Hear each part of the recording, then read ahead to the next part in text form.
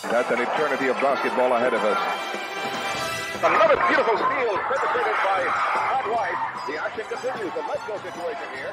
Alexei Deacon going up against a double team. Jeffrey Moore has perfect access to the bucket. What you saw from that normal replay of that last bit of action was Juan Fernandez actually wanting to dish off the against pass to Jaworski.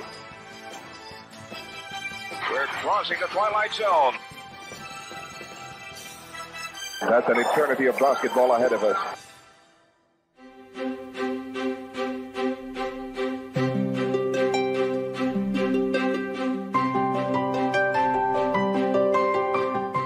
It's been 2 years since we started the Pasig River Cleanup and Dredging Project. Before that, we were doing the Sulyahan River Cleanup Project in 2020. For Pasig River, Mr. Ang is allocating 2 billion pesos to clean up the river. We are pleased to report that so far for the past 2 years that we have been cleaning up, we have already removed about 1.3 million metric tons of silt and waste in both Pasig River and San Juan River. And we have already covered more than 22 kilometers of the 27 kilometers of Pasig River, and here more than 5.4 kilometers of San Juan River. So our focus was really more on the shallow areas of both the rivers. Importante yung talaga dredging. Pero mo, 1 meter lang, ilalagyan mo tubig. Paano hindi aapaw dito sa lupain? Kaya yun ang isang problema. Tara, napakagaling ang San Miguel sa tulong para sa taong bayan. Last 2 years, medyo mababaw na lang. Walang gaanong problema. Hindi pa nag-dredging dito ang San Miguel, binabaha dati. Pero ngayon wala naman. Hindi na masyadong mataas ang tubig, wala na masyado kaming pangamba dito. Ang mga ganda na collective efforts, we really can solve this problem. Kasi economically uplift the livelihoods of the poor and the rich. Para magpantay-pantay, ayos lahat para kaginhawa for everyone. We're almost nearing the completion of the river cleanup here in Pasig River and San Juan River. We are targeting to finish by July or August of this year. Our aim to contribute to the community at San Miguel is able to help in the not only in terms of reducing river pollution, but also to increase the water holding capacity of the river so that we can mitigate flooding in the future.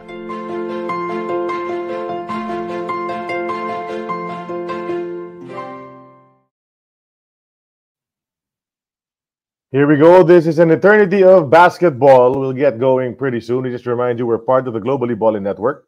Check out globallyballin.com for original articles, audio, and video projects. All the shows on the Globally Ballin Network. And on YouTube, on the YouTube channel of Globally Ballin Network, check out our most popular episodes for AEOB. Bogs Adornado, number 1 yan. Naglaro sa Shell yan. All the way down to Yoyo Villamin. And you see some Toyotas, some Crispas in there. Check them all out. Keep watching. You can watch us also. We're streaming on the Globally Ballin Twitter or X page. Depends what you want to call it. We're streaming right now. Link.3/Globally Ballin for easy access to all of that. Follow us on social media on the Globally Ballin Network. Here we go. I'm Charlie Cuna. And for now, wala pa yung aking mga kasama, but we're going to get this show on the road. It's episode 205 on this day. And we're keeping a streak going. No? A couple of weeks ago, we had Benny Cheng. Then we had John Best last week. And today, we have someone also related to that common franchise for those 3 players. He coached those 2, John and Benny, at one point in his coaching career. Played for LaSalle in Green Hills, and then went on to Taft to play for the seniors team. And then went into a coaching career that was quite successful. Nakadalawang championship pa yan with the Shell franchise. Also, was a champion in the PBL or PABL, and then went on to the United States. And there's lots of questions on the page. Bakit? Ano? Madalaman natin sa araw na ito. Pasok natin all the way from the Bay Area near San Francisco. Coach Perry Ronquillo kasama natin sa araw na ito. Coach Perry, welcome to the show. Hi, thank you, Charlie. No, it's glad to be here, and I'm so happy to be able to reconnect with the people in the Philippines.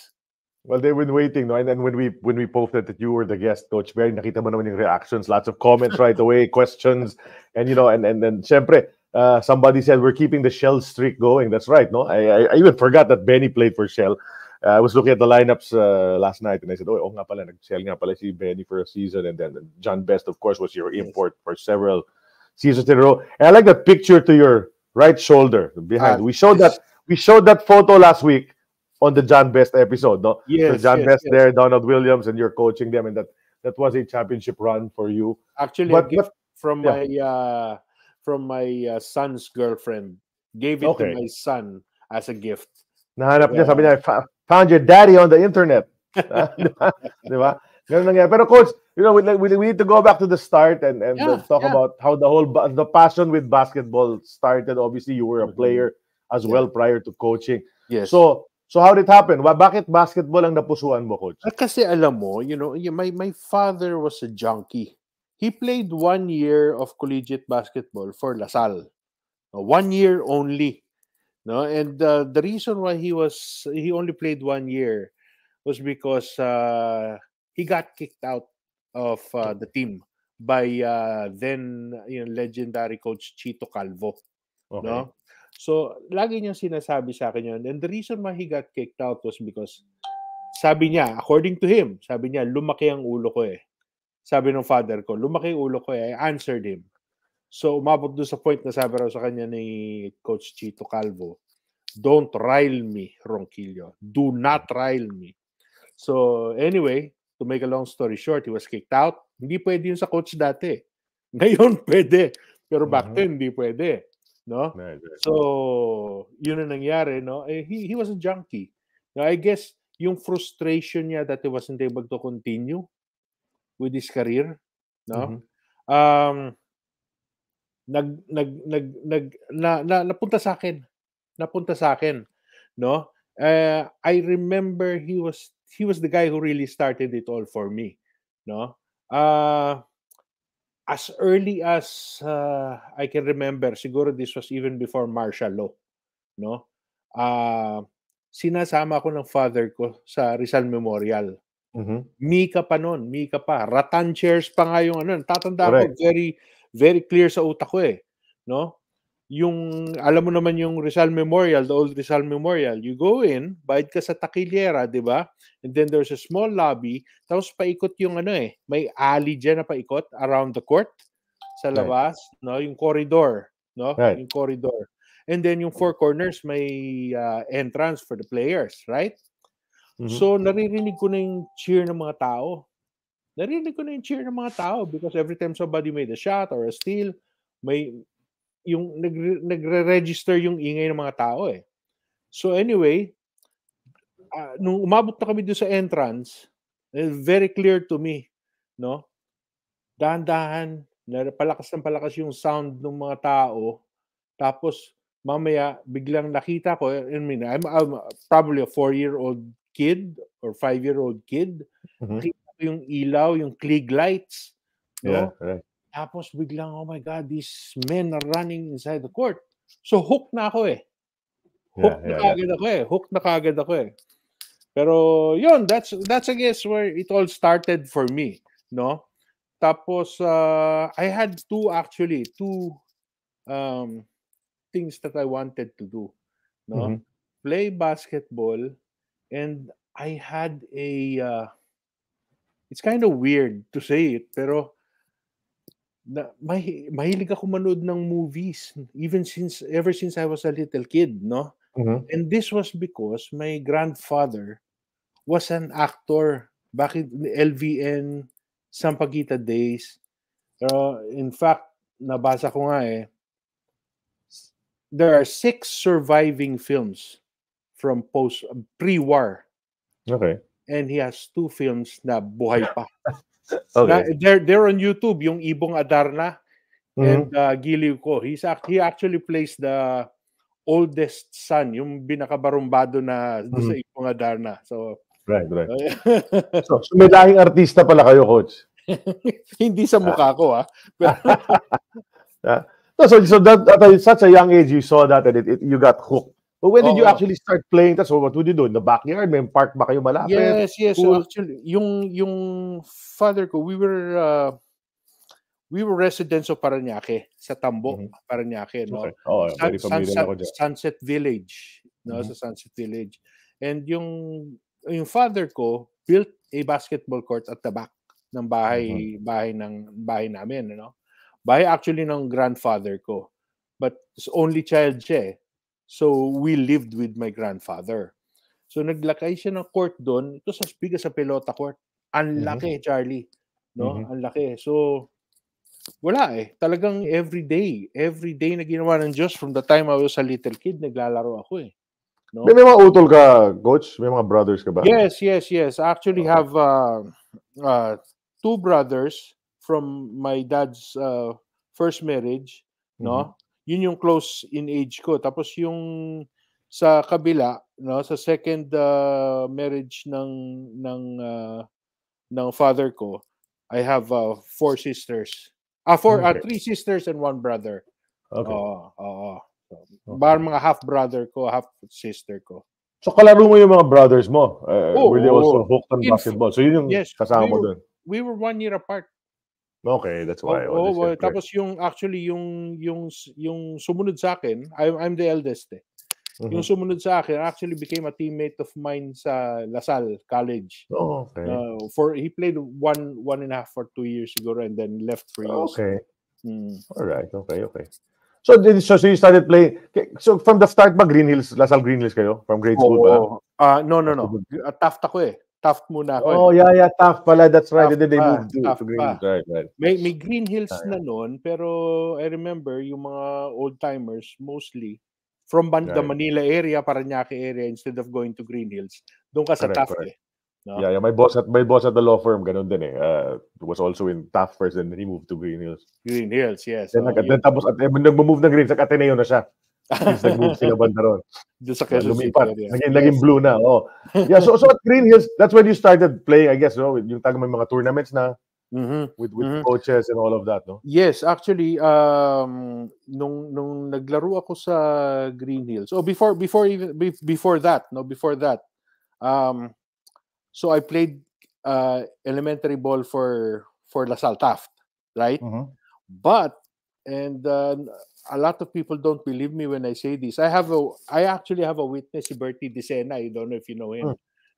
He watches every week. He's a big follower of our show. Si Bertie Dicena is my witness, no? Nung mga 12, 13 years old ako, so my dad would bring me to his yung mga Sunday basketball games, no? May mga basketball games yung mga old-timers, ano? So, in this group nila, there was Eddie Dicena, there was Bonnie Carbonell, no? They were in their 40s at this time. So, medyo malalakas pa yan, no? And sila Noni Cruz from LaSalle. I think he was in the same batch as Bachman, no? Okay. Dodo de la Rama, those guys, no? So they were the legends from the Mika days. Sinasali ako ng father ko doon. I was 13 years old, no? And being 13 years old, akala ko, sabi ko, kaya ko to. Mga matatanda na to eh. Akala mo, mayabang, alam mo na, 13 years old, kaya ko to. The first game na pumasok ako, sabi ng father ko sa akin, ingat ka dyan. Sabi ko, ba't ako mag-iingat dyan? Sabi ko, kaya ko yan, kaya ko. First rebound, nakakuha ko. Second time, I tried to get a rebound. Hindi ako nakatalon. No? The third time na kumuha ako ng rebound, nakita ko na lang yung sarili ko palapit sa ground. Bumagsak ako. No? Nasahod na pala ako. Nasahod ka na. Binanatan ka na ng mga... Yan. Si Mang Bonnie. I was able to actually thank Mang Bonnie Carbonell. No, nung na-PBA na nagkita kami sa Cuneta one time. Sabi ko, Mang Bonnie, I don't know if you remember me, no? From the 1970s, yung nakikilaro sa inyo, ako is the young kid, anak ako ni Tony Ronquillo. Sabi niya, oh yes, natatandaan kita, sabi niya. No, kaya nga ako lumapit sa'yo. Sabi ko, Mang Bonnie, utang ko lahat sa inyo yan. Tinuturuan ako ng mga tips ni Mang Bonnie. So anyway, yun ang playground ko eh. Of course, aside from sa mga larong labas, ano? And then, when I played high school basketball, no? Bago ko naglaro ng high school basketball, nag-enroll ako the very first class of Milo Best. Hindi pa Milo Best. Best pa lang. Yes. Wala pa sponsor, ha? Wala pang sponsor. si Mr. Nick Jorge, Marilyn Jorge, that was the very first time na nagkaroon ng basketball clinic dito na organized, no? I remember before that, nagkaroon ng Ed Macaulay camp. Nag-attend din yata ako, pero nung, I think, early 70s. Pero sandali lang yon, no? Yung best, actually, no? Yung very first class, kami yun. There was only, I think, 20 of us. 20 lang na sumipot. Tatlong Ronquillo, tatlong Salvador, tatlong Jorge. Magkakapatid. Yun lang nag-umpisa. And now, wow, yeah. Now it's all over the place. Yeah, even my son did that also a few years ago, and eventually you became a coach for the best program. Yes. Diba? For a while back in the early 90s, Early 90s. Yeah. So coach at that age, yung medyo early teens to high school ka na nun. Sino yung mga iniidolo mo? Kasi since Mika days, nanonood ka na eh. So who were yung mga lodi mo? Ang mga idols ko noon, of course, as a small kid, you gravitate towards the exciting players, eh. No? So, and I was able to actually tell Danny Florencio, sabi ko, Danny, nanonood ako sa'yo, maliit pa ako, sabi ko. Talaga? Sabi ko, oo, talagang idol kita. Of course, si Danny Florencio, I remember him from back then. I remember Freddie Webb. Okay, yung small guys ng Ico. Kanen, no? And then bagong pasok sila Martires, si Bilbao, no? Yan yung mga small guy, gravitated toward the small guys, no? There was only one bigger guy na idol ko, si Jaworski, no? Because he was Guardia din. Guardia rin. Oo, no? What because? Ano reason? Why did you gravitate towards smaller guys? Because I was a small kid, and you always gravitate towards the thing that gives you the most excitement, eh. No? Okay. At that time, ang centers were basically post players, hindi katulad ng centers ngayon that spread the floor out and take threes, di ba? Na nagdadala ng bola, di ba? Yeah. The only one who did that was Mon Fernandez sa PBA, di ba? Before that, sabi nung, so, you gravitate towards the exciting players, eh. Kaya yun ang mga inayos sila Francis, Arnaiz, nung pumasok na sila. So, yun. That's how my love affair with basketball started. No? Yung nasa Green Hills ka, coach, you're playing in Green Hills na high school. Medyo, what tournaments did you join during that time? Well, meron ba mga Prada, MMBL na nung time? Parang wala pa, no? Exactly. Prada, wala pang MMBL noon, Prada. Yeah.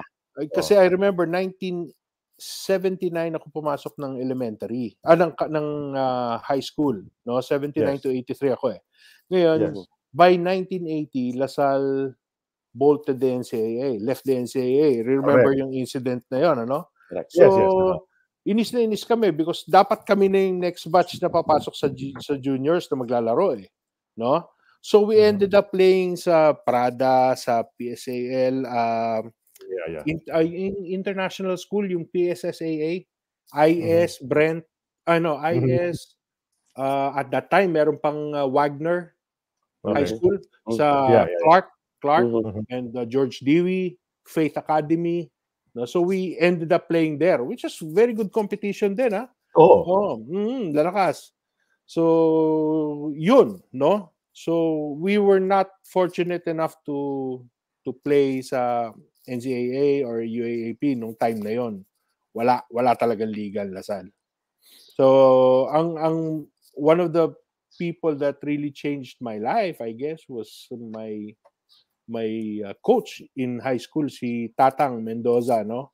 I played, I was a little bigger than everybody else, no? So in grade school, everybody wanted me to play center. Pero dahil nag-Milo best na ako, yung year between high school and grade school and high school, nag-Milo best na ako. He had the foresight to tell me na you're not going to be a center. You play guard. You play point guard. So I didn't know kung ano nakita niya. He saw something in me. Sabi niya, maglaro ka ng point guard or shooting guard. So I had to thank him for that. I have to thank him for that.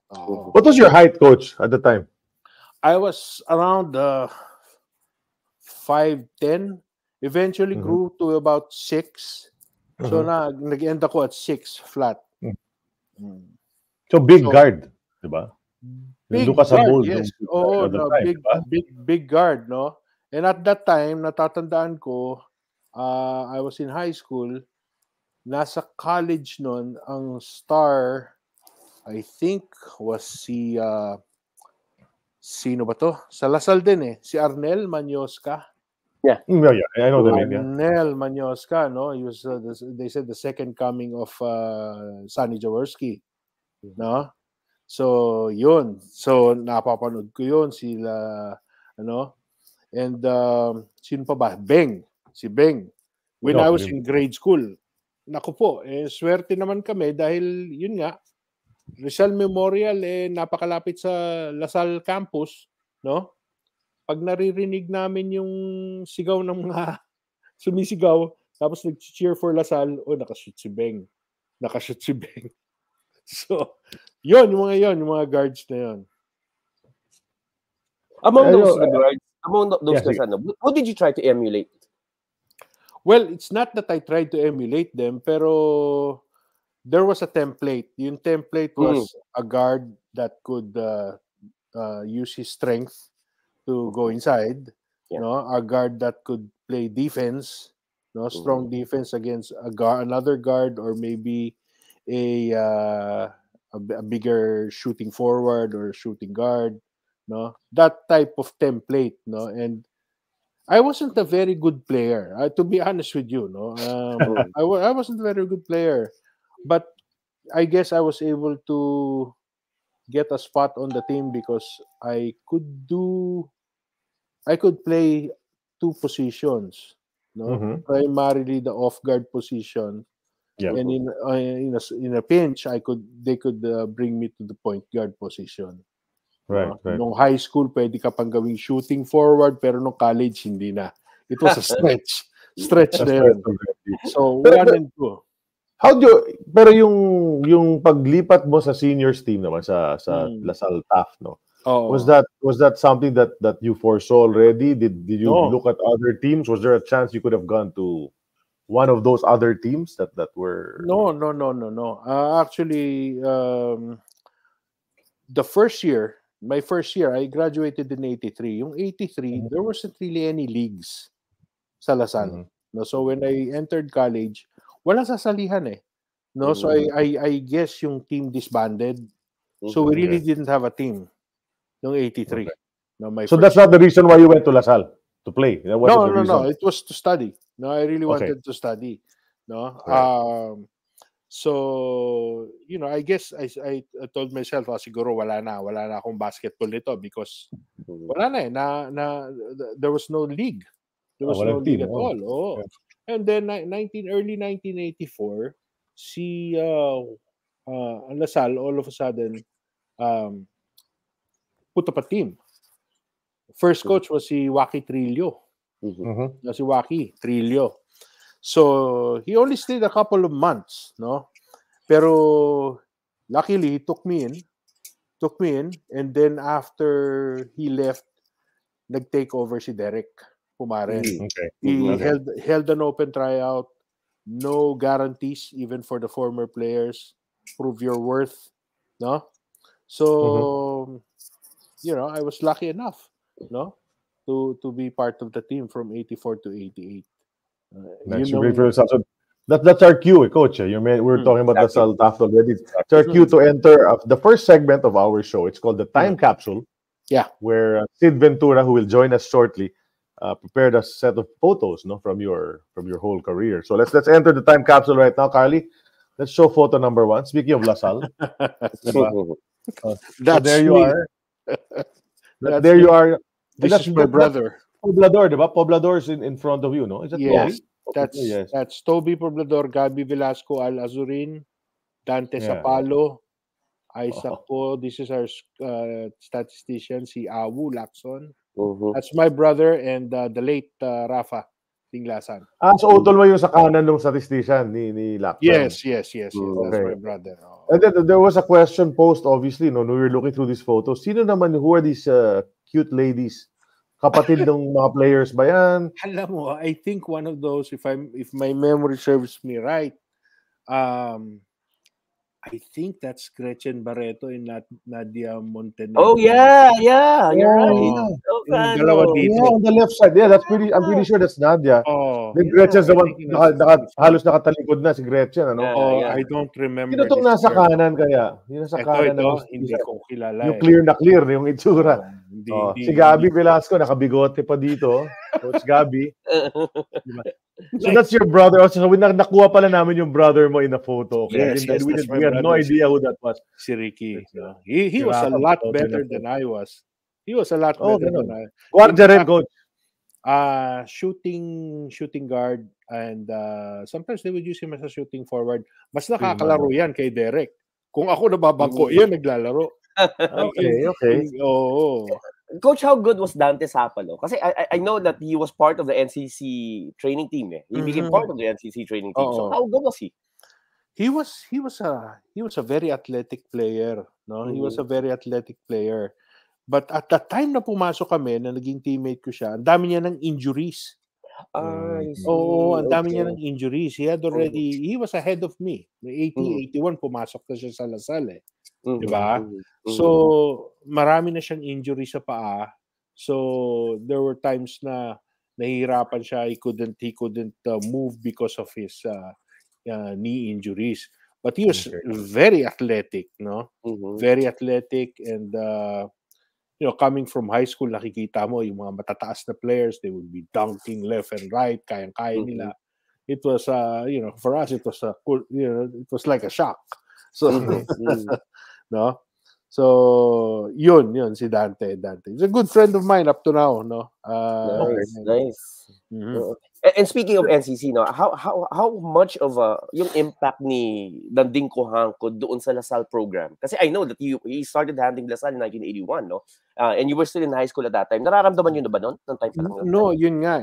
By 1980, Lasal, that was being bankrolled by Ambassador Cojanco, left Lasal. They left the NCAA. Diba? So, hindi na kami nakinabang noon eh.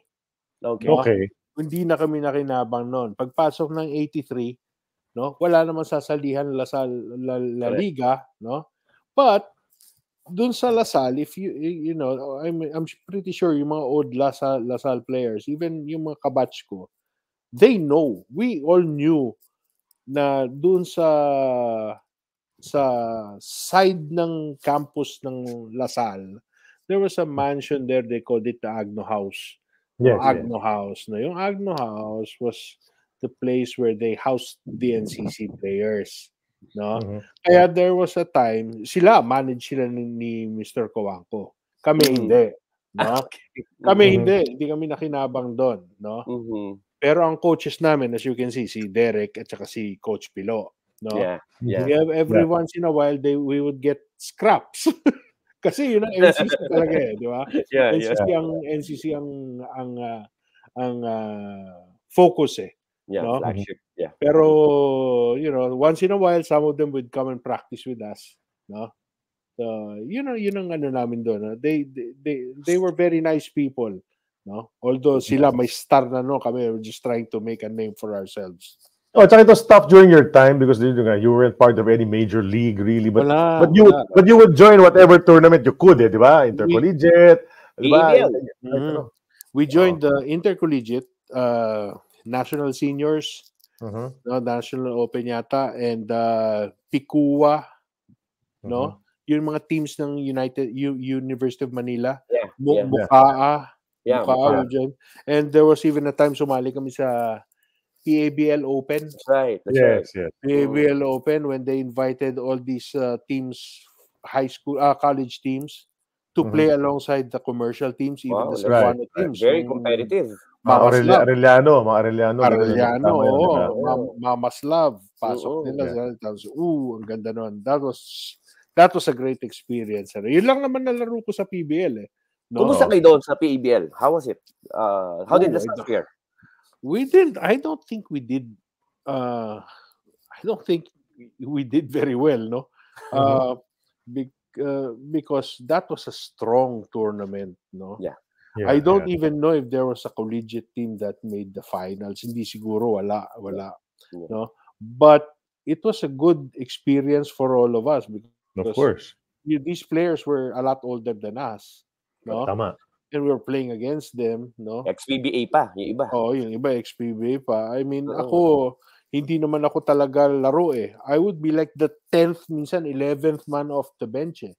Yung first year ko, nakakalaro ako. No? And then, second year ko, third year ko, hindi ako nakakalaro eh. No? Talagang bangko-bangko ako. And then towards my last year, no, my play improved. Pinapasok na ako ni Coach Derek and I would get maybe 15 minutes, 20 minutes game, playing time. Nice. So, Right. nakakatuwa naman. I'm so thankful to Coach Derek and maybe this is a chance for me to tell him because when he became the coach, we were all of a sudden brought into a new dimension. Matututo ka, you had to do things na you never even thought about. He made the game scientific for us. I think offshoot nung Jacob's no? Yeah, Jacob's siguro. influence. Pero natuto kami, that was the first time na nakita ko na ganito pala ka-scientific ang basketball. Yeah. And they say the bench players make the best coaches. That's I've always thought about that. Sabi ko, what is it that makes players in the first place? What is it that makes players want to coach? Because it's a thankless profession, no? I guess yung love mo lang talaga for the game, no? And number two, I guess, I don't know if there's any merit to what I'm going to say, pero siguro kasi as role players, hindi kami ganun kagaling. We have to be a little bit more studious with regards to the nuances of the game. Pinag-aaralan mo yung mga maliliit na bagay, no? Kung paano ka makaka-catch up doon sa mas magagaling sa'yo athletically at saka, with regards to skill-wise. Kasi kung sasabay ka doon, hindi ka mananalo eh. No? So you have to find the way. You have to find the way. No? Hindi, can you imagine, minsan nga in practice, sasabihin sa akin ni Coach Derek, ikaw mag-point guard sa kabilang team. Tapos, pe-pressure ka ni Dindo Pumarin, ni Mike Wang. Sus Mariosep, mababa ang bola nito. So, you have to find the way. Hindi mo naman pwedeng hindi take yung challenge, di ba? Right. So, most of the stories that I'm telling you are things that I learned in practice. Dahil bihira naman ako maglaro in the actual game. So, yung little things that I had to learn in the very little time that was given to me, no, to prove improve myself, tinitake ko talaga. I took it to heart, no? I took it to heart, and it served me in good stead. Yeah, and you didn't know at the time, but if you look back, obviously you acknowledge it now. Those were the foundations of your being a coach, diba? During that time, parang pumapasok na lahat those little things. Before we move on to the next photo, Coach, can we go down the line? 16 players ito. Can you identify them lang from number 9 on the top, and then we'll go to towards Gabby Velasco. Ito si Mac Bautista is also a reserve player for us. Anak nung coach ng Lasal Sobel yan, di ba? Yes, exactly. That's me right Ben. there. That's me. Si Dong Vergere, Rafa Dinglasan, Eric Afable, Mike Wang. Okay. Teddy Monasterio. Teddy, okay. Lawrence Yulo, Eddie V. Eddie V. Rafa's father, our managers, Mr. Pompoy, Dinglasan. Yeah. Coach Derek, that's Bimbo, Mababa. This is Jun Panlilio, who was my teammate in high school at Lasal Green Hills. Okay. Na naging teammate ko rin dito. The Tisoys na, yung dalawa. Yeah. Si Joey Santa Maria. Chairman Dicky. Chairman Dicky. Si Raymond Lacson, Henry Siweco. That's James Joseph Mitchiner. Okay. And this is Gabby Velasco. That's Coach Pilo and our athletic director, si Romy Soto. Nice. Tanda mo lahat, ha? Malinaw pa, hindi pa ako. Malinaw pa, coach. Kasi yung ibang players na mga guests namin, pati medyo later on na, pros na, hindi nila maalala kung sino, di ba? Di ba, Jay? Puti lang ang buhok ko, pero hindi pa ako yan. Anong year to? 1889? This may have been in, no, hindi 89 ito. By 89 graduate, 88 graduate. Mga 87 siguro to, coach. 87 siguro. 87 yan. Kasi Ikuha Teddy Monasterio. Andiyan si Teddy Monasterio, di ba? Eddie V's there. So, mga 87 na yan eh. Yeah, tama. I want to talk about that maiden season ng Lasal sa UAAP. Yes. Yeah. Obviously, you know what happened naman. You were last place at that time, di ba? Or second to the last place.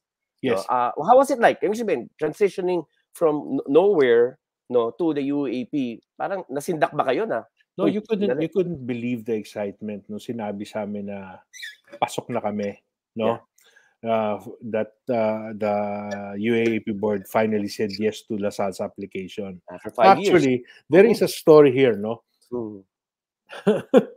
Nung 1985, nag-apply na kami before the UAAP, nag-apply na kami, no?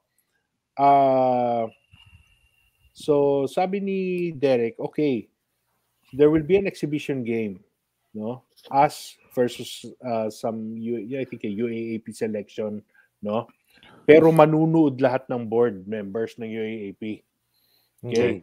To see kung are you guys worthy. So anyway, naglaro ng game, no?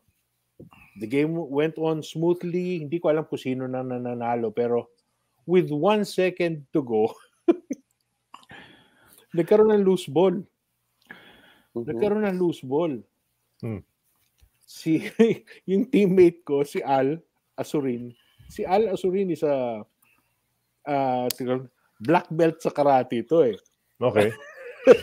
Nagkaroon ng loose ball. So I think yung kanyang knee-jerk reaction nung pagtalo niya ganun to grab the ball, nasuntok niya yung isang player, tiga Ateneo pa naman yata. Sabi ko, oh my God. Sadya. Hindi ko alam kung sadya o hindi. Pero anyway, he knows what I'm trying to say. But anyway, nasuntok niya, natamaan niya.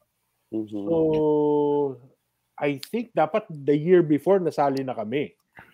Talaga? Ganun ang kwento. I think so. So, na-penalize kayo dahil doon? Maybe so. Dahil, I remember that, 85 yun eh. Ay, magugulo lang itong mga to eh. Diba? So, dapat siguro yun. I remember that very well. So, galit na galit si Coach Derek noon after the game, after the exam. So, na-delay kayo ng konti. I think so. Diba? Yes. This is a rare action shot of you, Coach, on the right, no? That's you taking a shot. Yeah. High school pa ba? Okay. Against beda yan. Di ba beda yan? Beda. Maki De Hoya, Jerry Esplana. Si Jerry Esplana. Wow. But I'm sure the people, the biggest question now is, who is the lady with you on the left? Oh, siya yung muse namin nung 1986 opening ng UAAP. Alam mo, bangko ako, so ako lang pinagdadala nung banner. Hindi ka team captain? Team captain ka ba, Coach? No. Hindi. Sabi niya, siguro sabi nila, make yourself useful. Ito, ikaw, dali mo yan. Ay, gano'n. Nagkataon kasama pala yung muse. Pasensya sila. Actually, nung nakapila na, may mga ibang players sinasabi sa akin, Perry, palit tayo. Hindi, nandito na ako eh.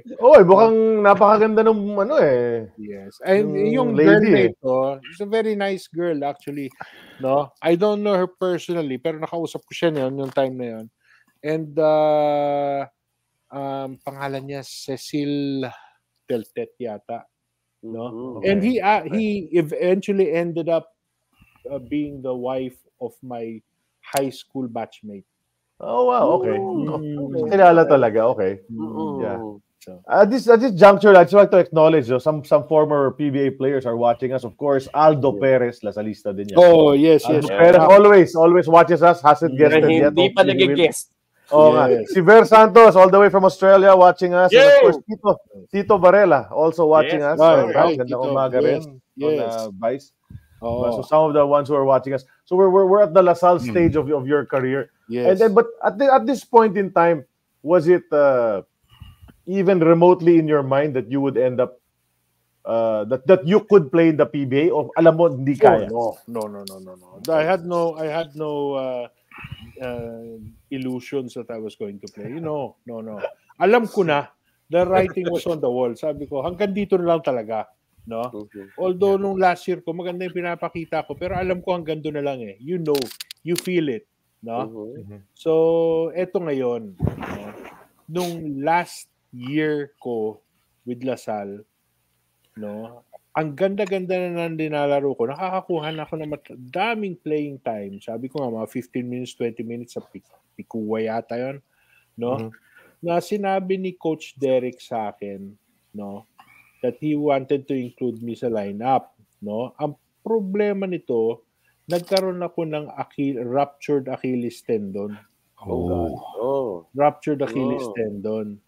So sabi ko, no, and pina-check up ko kay Dr. Rivera at that time. Sabi ni Dr. Rivera, there's no way you can play. Impossible, no? So sabi ko, coach, hindi talaga pwede.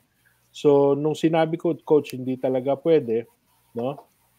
The writing was on the wall. Alam ko na yun na yung pinaka-final na ano ko. And the thing is, and I'm very happy naman na nanalo yung team. The team won the championship eh. Kami yung nag-champion ng intercollegiate nung last semester ko eh. No? Kami nag-champion nun versus anong year yun, coach? Sorry ko nga pala. Late ako dumating. I apologize. I just like to say, no, hindi ko na-acknowledge kanina dahil biglang pumasok. The late Jay Mercado and the late Sid Ventura. Welcome to the show. Sorry, daddy duties. Daddy duty. Sige, tuloy mo na yung tanong mo. Sige, Sid. Coach, what year was that? Yung last year mo sa LaSalle? Last semester ko, I graduated in March of 88. Okay. No? Yung tournament na yon, I think started early January. January, no, of 88, no? Sayang, sabi ko, ang ganda sana, no? Go out with the bang kahit papaano hindi ako masyado nakakalaro. I mean, makalaro man lang ako ng intercollegiate, nag-champion pa, pero hindi pala ako nakalaro, no? And I remember very well yung mami ni nung nanalo na kami ng championship and umuwi na sila from Iloilo, no? Anong tawag dito? Nung nanalo na kami ng championship, na umuwi na sila from Iloilo, nagkaroon kami ng what do you call this? Celebration, no? And I remember very well yung celebration nung nandun ako sa isang kanto. Naiiyak ako talaga, sabi ko, talagang malas ko naman talaga. Umiiyak ako sa isang corner of the house na pinagawa nung party sa kay Mr. Dinglasan, yung manager namin. All of a sudden may ganun na may humawak sa shoulder ko. Yung mami ni Rafa, si Mrs. Marina Dinglasan. Sabi niya, Perry, I've seen how you work, you know. This you know, playing might not be for you, pero I think God has other plans for you, bigger plans for you. And I took that to heart. Sabi ko, maybe hindi playing, pero let's see. Tignan natin. Pero deep inside, ayoko na. After college, sabi ko, ayoko na. Ayoko nang pumasok. I didn't want to touch basketball with a 10-foot pole. Coach, may tanong pala si former referee Tito Varela sa'yo dito. No? Coach Perry, sino nga ba yung import na natakot sa akin nang susugurin ako dahil binigyan ko ng technical? Oo nga, naku po. Sorry. John Morton. Which of your imports? John Morton. I don't recall kung sino yun. Yeah, I remember what happened, pero hindi ko na talaga matandaan. Sorry. Yeah, pinapaisip mo ba, Vice Tito, si Coach? Pero Coach, what happened? What happened? Matandaan ko, may nangyari. Siyempre, alam mo na, may controversial call, no? Yung controversial, yung sinasabing controversial call, sometimes depends on whose anong tawag dito, point of view. Perspective. Diba? Siyempre, ang perspective nitong tao na to, masama yung tawag sa kanya. No? Tito was making the right call as far as he was concerned. Pero nagkaroon ng, hindi ko lang talaga matandaan eh. Alam ko nagkagulo eh, pero I don't remember talaga kung sino. Pero pasensya ka na, Tito. Pasensya na. Ito, there's a fan that says, si Fritz, I hate the picture of you running and jumping down the court after Ken Redfield hit that winning shot against my NSD. Ginebra fan, one of the best. One of the best coach to ever coach in the BBL. Maraming pong salamat. Thank you. I was only an assistant coach at that time. Yeah, assistant ka pa nun. That's right. Chito Narvasa. You were running up and down the court? No. Siyempre, celebrate. Matalon siguro. Baka jumping up. Jumping up and down. Coach, anong itong photo na graduation picture na to?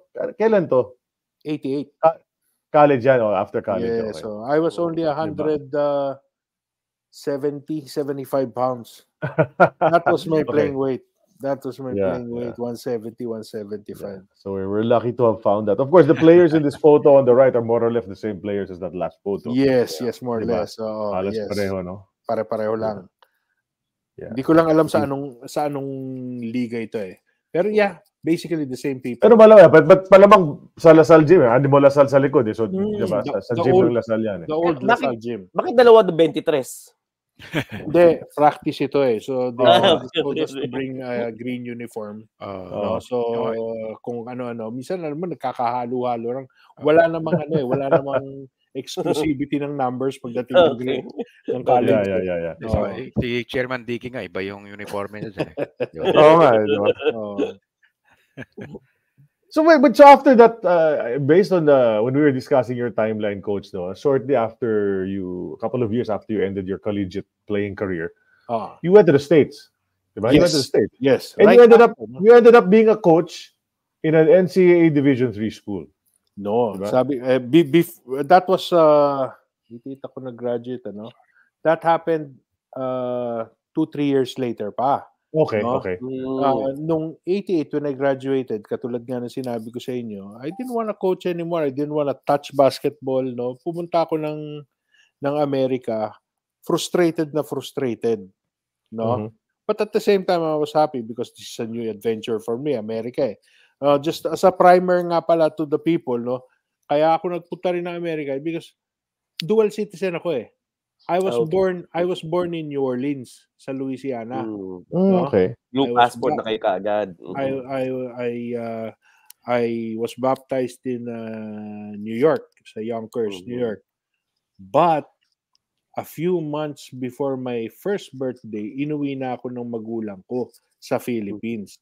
Kasi so by virtue of American law, American citizen ako. Wala akong ginawa. Pinanganak lang ako doon. Yeah.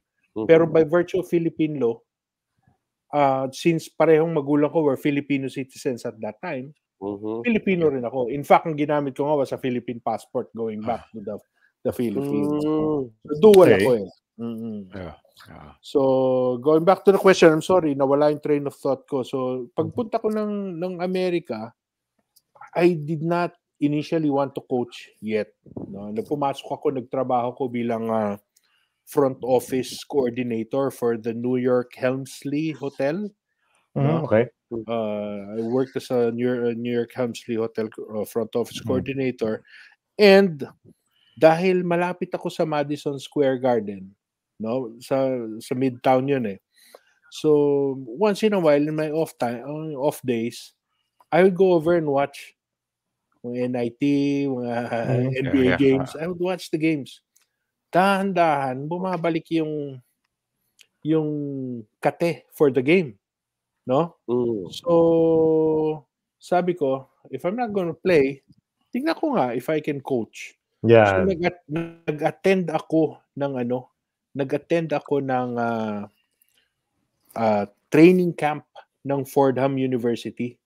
Fordham University. Their coach at that time was si Nick Makarchuk, And dun nung nagkakausap kami, sabi he was kind enough to tell me to allow me to watch, and then just observe, Maraming rules eh. Siyempre NCAA, 'di ba? Just watch. no? Don't tamper with anything. Manood ka lang kung pwede gusto mo.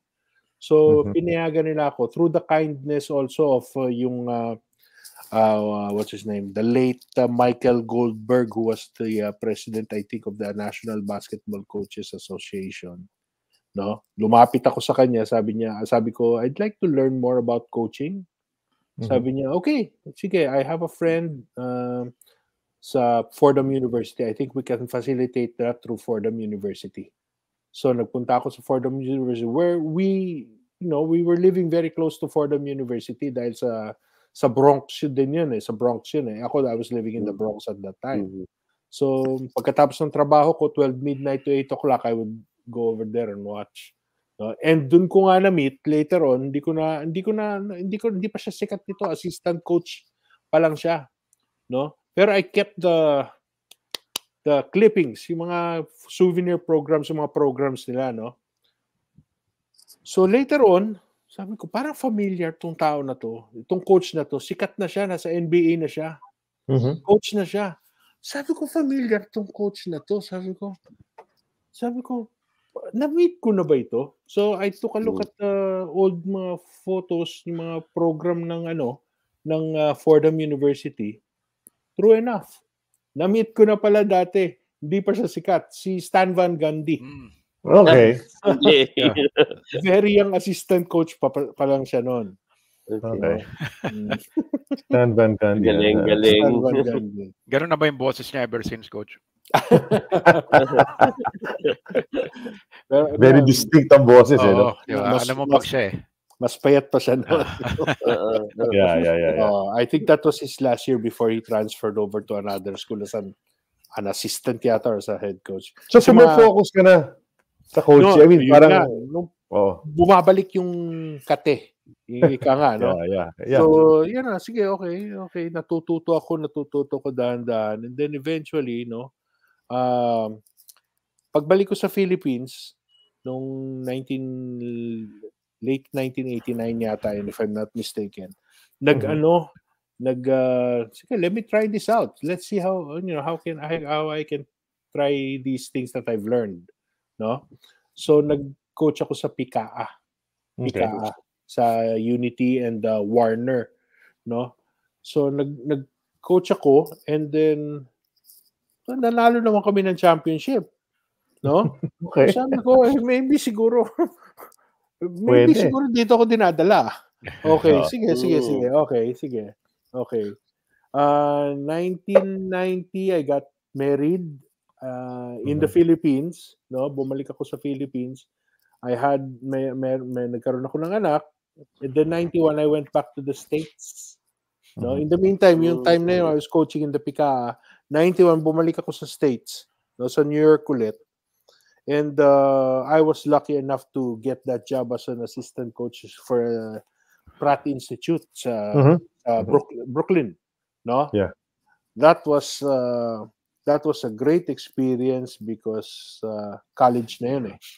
College na yun. It gave you some legitimacy. No? Even if it was just a D3 program, may legitimacy na kahit paano dahil D3 ka na eh. No? College basketball program na eh. And one of the players there, I even tried to recruit. Nung umuwi ako sa Philippines, I even tried to recruit him dahil ang galing. No? Eventually, he ended up being one of the first superstars of N1 in 1999, 2000, yung N1 traveling group. Si Biz. We used to call him Biz. Anthony Hayward. Si half man, half amazing. Yung original. Yung original. Correct. Yeah. So I have to give props to 3 guys who, I was an Asian guy and they just gave me a chance. I mean, hey, we think you know what you're talking about. Sige, bigyan ka natin a chance, no? Si Mr. Eugene Marshall, who is now, I think, the head athletic, I think the head of athletics sa Hampton University sa East Coast, no?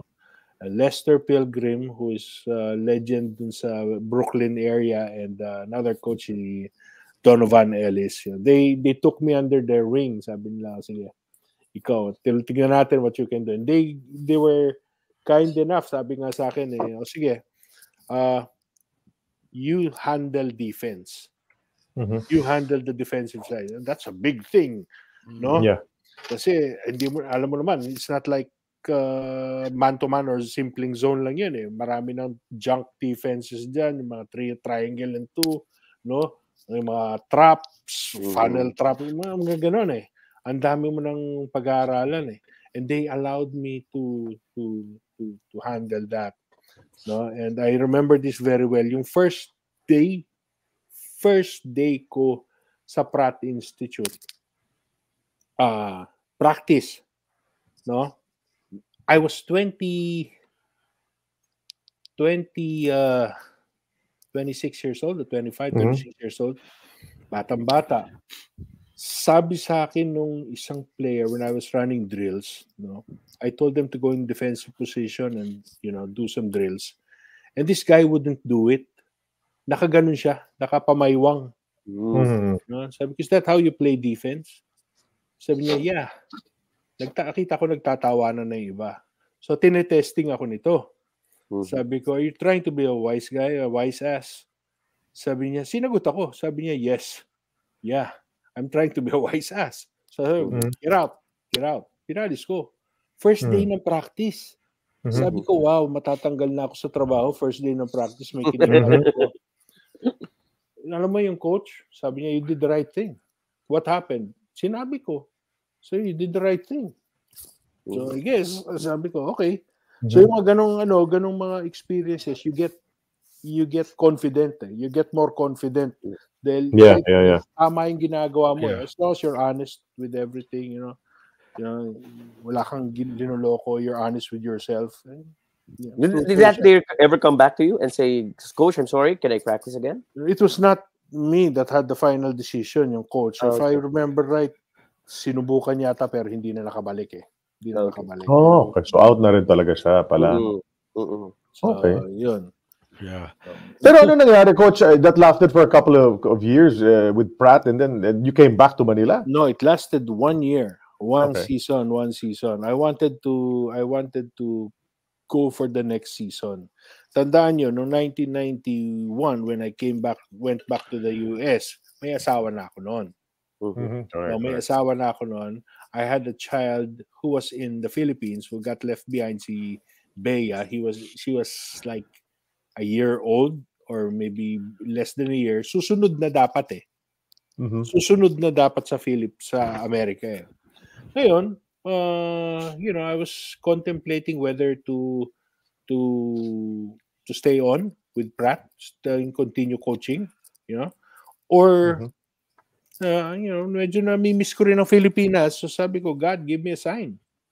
Give me a sign. Where do you want me to raise my family? Sinasakyan ko, nagsasubway ako. Bihira naman na nakakotse sa New York eh. Everyone nakasubway, di ba? Right. Nagkataon, and I was living in the Bronx at that time. No, so there are parts of the subway na underground, pero there are parts lalo na sa Queens, Brooklyn, sa Bronx na nasa itaas. Right. Huminto yung train, no? Huminto yung train. All the while, sabi ko, give me a sign. As I was looking out, nakatayo ako dun sa train eh, kasi maraming tao eh. As I was looking out, sa harapan ko, sa ibaba, nakarinig ako ng tatlong pak. Binaril yung mama sa harap ko. Tapos, nung binaril yung mama, there was a car that stopped right in front of the guy. May lumabas na mama, sinaksak yung tao. Wow. Sabi ko, tapos, and this is the funny thing, yung mga tao, classic. Walang nakita. Nakatingin lahat sa kunwari sa malayo. Wala akong nakikita. Wala akong makikita. Hugas kamay. Di ba? Hugas kamay. Di ba? Ayaw madamay. So sabi ko, that was it. Sabi ko, maybe that's the sign. So bumalik na kami noong 92. Sabi ko, okay, tuloy ko dito. Okay. That was the reason. Kung ngayon yun, nakalabas natin ng cellphone, kinukuha na nila yan. Yep. True ba? Di ka na makalusot yan. Wala rin silang gagawin. hindi rin sila makikialam doon, pero Pero at least, i-video di ba, nila. may content sila para sa ano nila. Pero ganun talaga. So that was the sign. So you came back, coach, and 92. Bumalik ako 92. And then tuloy-tuloy ang coaching mo rito, di ba? Is that the time you joined the Best already? Best center That ka was na when I dyan. joined Best. No, sabi ko, okay, I'm a new coach. No, I'm trying to make a name for myself. Okay, so let's see. Okay, start off with Milo Best. No, full circle. That's where I started. Tapos babalik ulit ako, di ba? Okay. Correct. Milo Best, and then Lasal Zobel.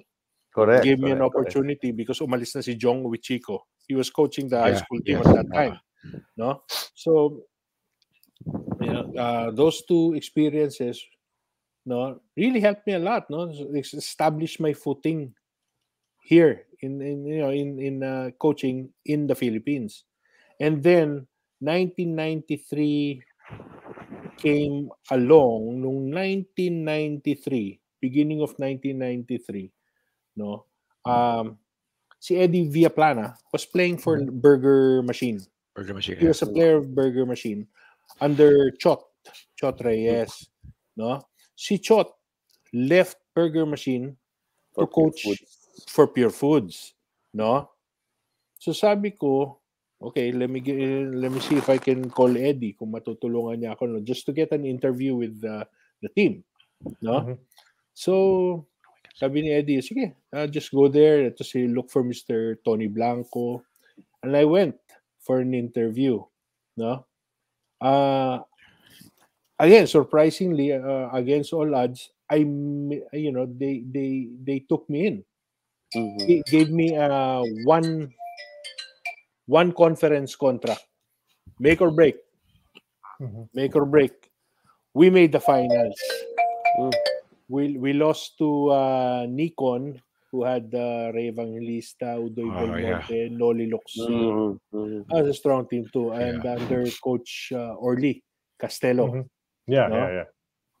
Pero after that, wala na, nanalo na kami. After we lost to Nikon championship, the following conference yata, we won na. There's a Milo Best photo, coach. Yes. Ito mga estudyante mo.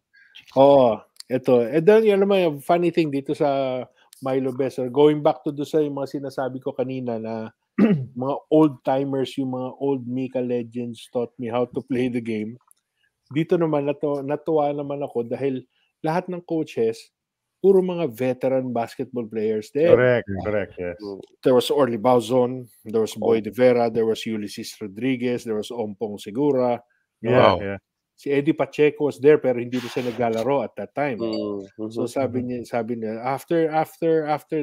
after the session, tapos na yung graduation ceremony, sabi ni Coach Nick, sige, laro tayo. Itong team natin with the best players, no, yung mga medyo teenagers na. So sabi ko sa sarili ko, my God, nakakalaro ko mga dating pinapanood ko lang, mga veterano pa. Olympian pa, si Coach Orly Bauzon. So ayun, tuwan-tuwa ako dahil, kaya sabi ko nga, going back to Danny Florencio, si Danny, every time nag-uusap kami ni Danny, group of 4 kami. Every time birthday ni Danny Florencio, nung buhay pa siya, si Danny, si former Ismael Steel standout, si Serafin Vida, no?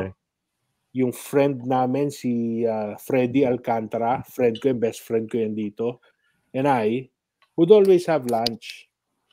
Tapos nagkakwentuhan kami, sinasabi ni Danny Florencio sa akin, sigurado ka bang ganito lang ang age mo? Parang yung mga kinikwento mo, 70 years old na, parang nakikala yung mga yan. Sabi ko, Danny, maliit pa ako, kasama nanonood na ako sa inyo eh. Kaya sabi niya, tapos nag-full circle din yun, nakakalaro. Nakakatuwa talaga. Coach, may naging estudyante ka ba during your Milo Best stint who went on, to the PBA or even UAAP? Alam mo, I think there was one. Si Christian Coronel. Yeah. If I'm not mistaken. Yung iba, hindi ko na matandaan eh. No? Coach, saan tong photo na to? San Agustin ba yan? Makati? San Agustin yan. Okay. So early morning, si Coach Melissa Putong, Edwin Barber, Tina Sabado, Vic, I'm sorry, I don't remember. Puro mga player yan eh, di ba? Yung mga coaches nila talaga. Yes, the women's team. Si Coach Ompong till a few years ago was still doing Milo Best. Because my son did it. I think 2015, 2016, my son did it. Coach Ompong was there. Until now, actually. Until now. Alam mo, one of the things na sinasabi ko nga, pinag-uusapan ng amin ng anak ko, because my son was actually good enough to have played college basketball also dito. No? He was being recruited. So lagi kami nag-uusap about basketball. And yung pinag-uusapan namin is yung basics. How come nobody yung kids nowadays don't spend too much time, don't spend a lot of time on basics. No? And sabi ko nga, yun nga, they probably don't understand that yung importance of basics is not so much that you know how to do the drill, but when not everything is going to go well for you. There will come a time magkakaroon ka ng mga slump, no? So if you have a very good foundation with the basics, that will allow you to walk yourself back, no? And then try to see saan ang mali mo, whether it be shooting, dribbling, passing, no? That is the importance of basics. So, malaking tulong talaga, legendary yung ginawa ni Coach Nick dito sa Philippines. Yeah. Galing ng mga comments, guys. Yung mga comments ng mga followers natin na nag-Milo Best sila. Sino mga naging coach sila? If you look at the comments, nakakatawa sila. Coach Ompong, Coach Hill, Coach Orly, Coach Arlene, Coach Ato. Yes, tama. Melissa Putong of the UP women's team. Yes, diba? Sabi nga ni Rod, the usual. Marami talaga dumano sa Milo Best correct. Sa viewership natin. Yun lang yung sabihin doon. But who was gonna ask? Was that you, Jay? You were gonna ask something already?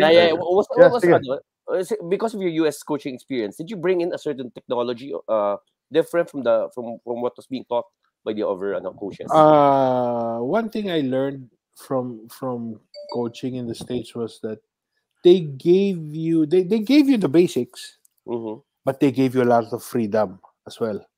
They gave you a lot of freedom because you have to admit they're very athletic. The game in the States is a very athletic game, no? And you'd be foolish as a coach not to take advantage of that. Diba?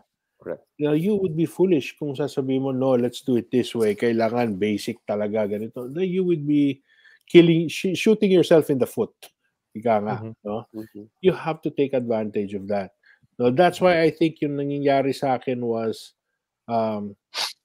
bringing in some technology, some I wouldn't say I adopted everything that I learned from the States.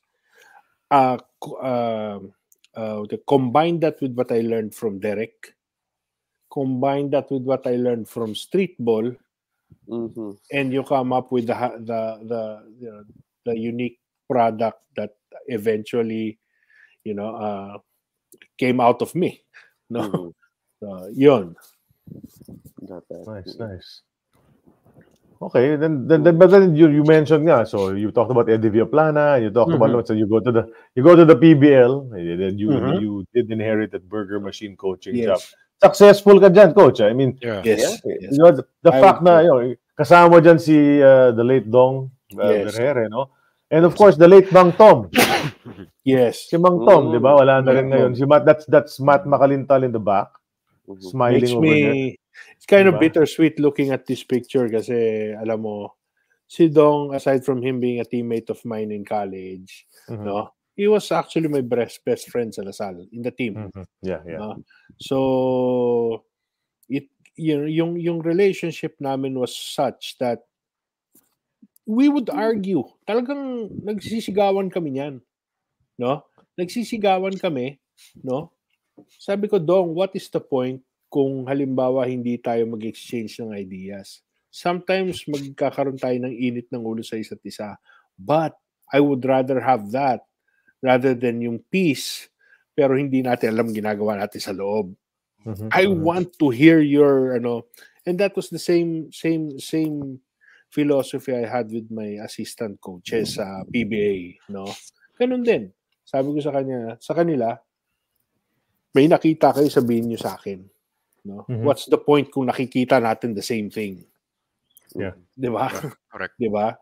Right, So, right. tell me, no? And yun ang I think one of the things na hindi ko dinala with regards to yung kasi sometimes as Filipino coaches there's yung pride. Pride comes in. If you're a coach, sometimes there is a mistake that a lot of coaches make na sinasabi na, okay, I'm the coach, I'm the leader, I'm the head of the team. No, you're not. You're just part of the unit. No? You're at best an administrator. That is how I see it, no? You're there to implement your template. You're there to implement the system. But at the same time that you're implementing the system, you're trying to accomplish a goal. Diba?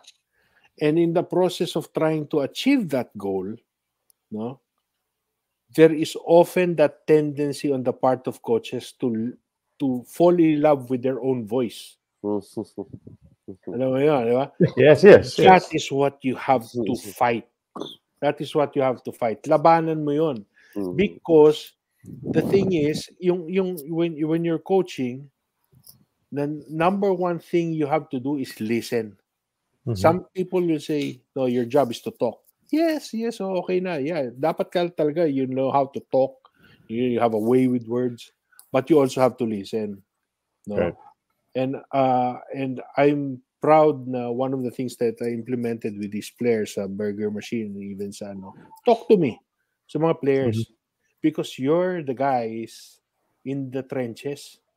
Kumbaga sa war, sa battlefield, I'm the lieutenant or maybe the captain. You're the soldier that's in the trenches, nasa foxhole kayo. Diba? I would be foolish kung hindi ko papakinggan na sasabihin na this is what we're going to do, and then some soldier comes over to me sabihin, sorry, we can't do that, flank tayo dito, may tao dito, may mga kalaban tayo dito. You have to listen to the people there because silang nandun eh. Yeah. No? So that is something that I implemented also even sa PBA, no? Listen.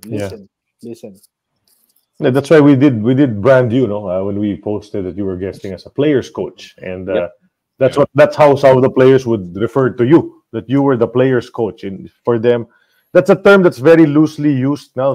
But all the players want a players coach, a guy who listens, a guy who you can talk to, and all of that. Of course, you have to strike a balance, coach, between being a sort of a boss. You have to be a boss talaga, but you also have to have that open, open lines of communication. Yes. Diba? Yeah. Because Coach, the memories are all coming in. Dito may memory rito si Vince Di Mayuga. Coach Perry, nalala mo ba nung nag-collapse si Judge Primero sa isang game niyo with Burger Machine yan?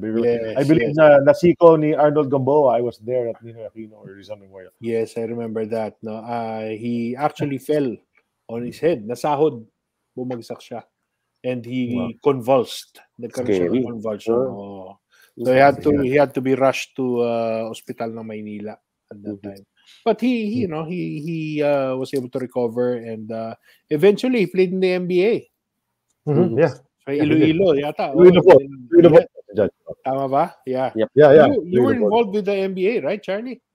No, I wasn't. My relatives were with the Iloilo Volts, my uncle Mari, and then with the Cagayan de Oro Amigos, the Canoys, the Kuna Canoys. Yes. So yes. So yeah, I wanted to commentate for the NBA, but I just graduated from law school. Medyo ano pa tayo dyan? Bata pa ako noon, hindi pa ako nakakapasok sa sportscasting. Yeah. So this is a championship. Oh, sige, go, Sid. Coach, your path to coaching was pretty unorthodox. I mean, parang you struck it out on your own, no? Yeah. Pero, who would you say influenced your most coaching philosophy mo? It's weird because actually yung mga coaches that I idolized at that time, the coach that I really idolized at that time when I was learning how to coach in the States was si Pete Carril. Princeton. no, Correct. yung backdoor, reading. What I got from him was how to prepare for a game, and how to read defenses properly. No, I also learned that from Derek. No, pero nung nakita ko yung si Pete Carril, sabi ko sarap pag-aralan nito dahil clinic talaga every game. They would play against Georgetown, and then game would be 15 seconds left on the game, and Georgetown would only be up by 1. No, talagang mini-milk yung clock. But yung style-wise, I wouldn't say I was disciple kasi iba yung style ko totally from what he implemented. Coach, piggybacking lang doon sa question ni Sid, no? Normally kasi yung style ng coaching nyo would require somehow major support from management. Kasi nung time na yun, alam na natin, 90s yan. Iba pa yung mindset na management noon, eh, no? Did you ever believe that the teams that you work for actually was a perfect fit for you? You know what? Yes, but I would say, kasi ganito there were times that I would try to be my own man, meaning to say that I would go away or go away from what they wanted to do. But I always defended my position. No, if they come to me saying that this is what we want, no, I will tell them straight up, this I can do, this I cannot do. No, straight up. And I think, you know what? I think they appreciated the honesty. No? Sometimes kasi tayo mga Filipinos tayo, no? And ako sometimes guilty ako of that. Lahat tayo, no? We have a tendency to sugarcoat our words para hindi ma-offend yung tao, no? And sometimes that's good. But in a competitive environment like basketball, hindi pwede. You have to be very honest, no? Hindi pwedeng masyado kang mabait, no? So sometimes I remember this very well, no? Nung like for example sa burger machine. Let me give this an example. It was a 3-game series yata, 3-game series or 5-game series. In the middle of the championship, I think it was a game 3 or game 2 yata. I suspended our center. The only center we had at that time, si Wilmer Ong. In the middle of a championship series. No? I suspended him for 1 game. And sabi ko, okay, this is it. Matatalo tayo, and then I'm out of a coaching job. Alis na ako, babalik na ako sa Amerika. Wouldn't you know it, it was a close game, and we won the game with the last second shot by Ronnie Kahanding. Okay. So that was perfect for me pagdating ng dugout. No? So I got my message across. Kaya natin manalo. No? Because we're a team. No?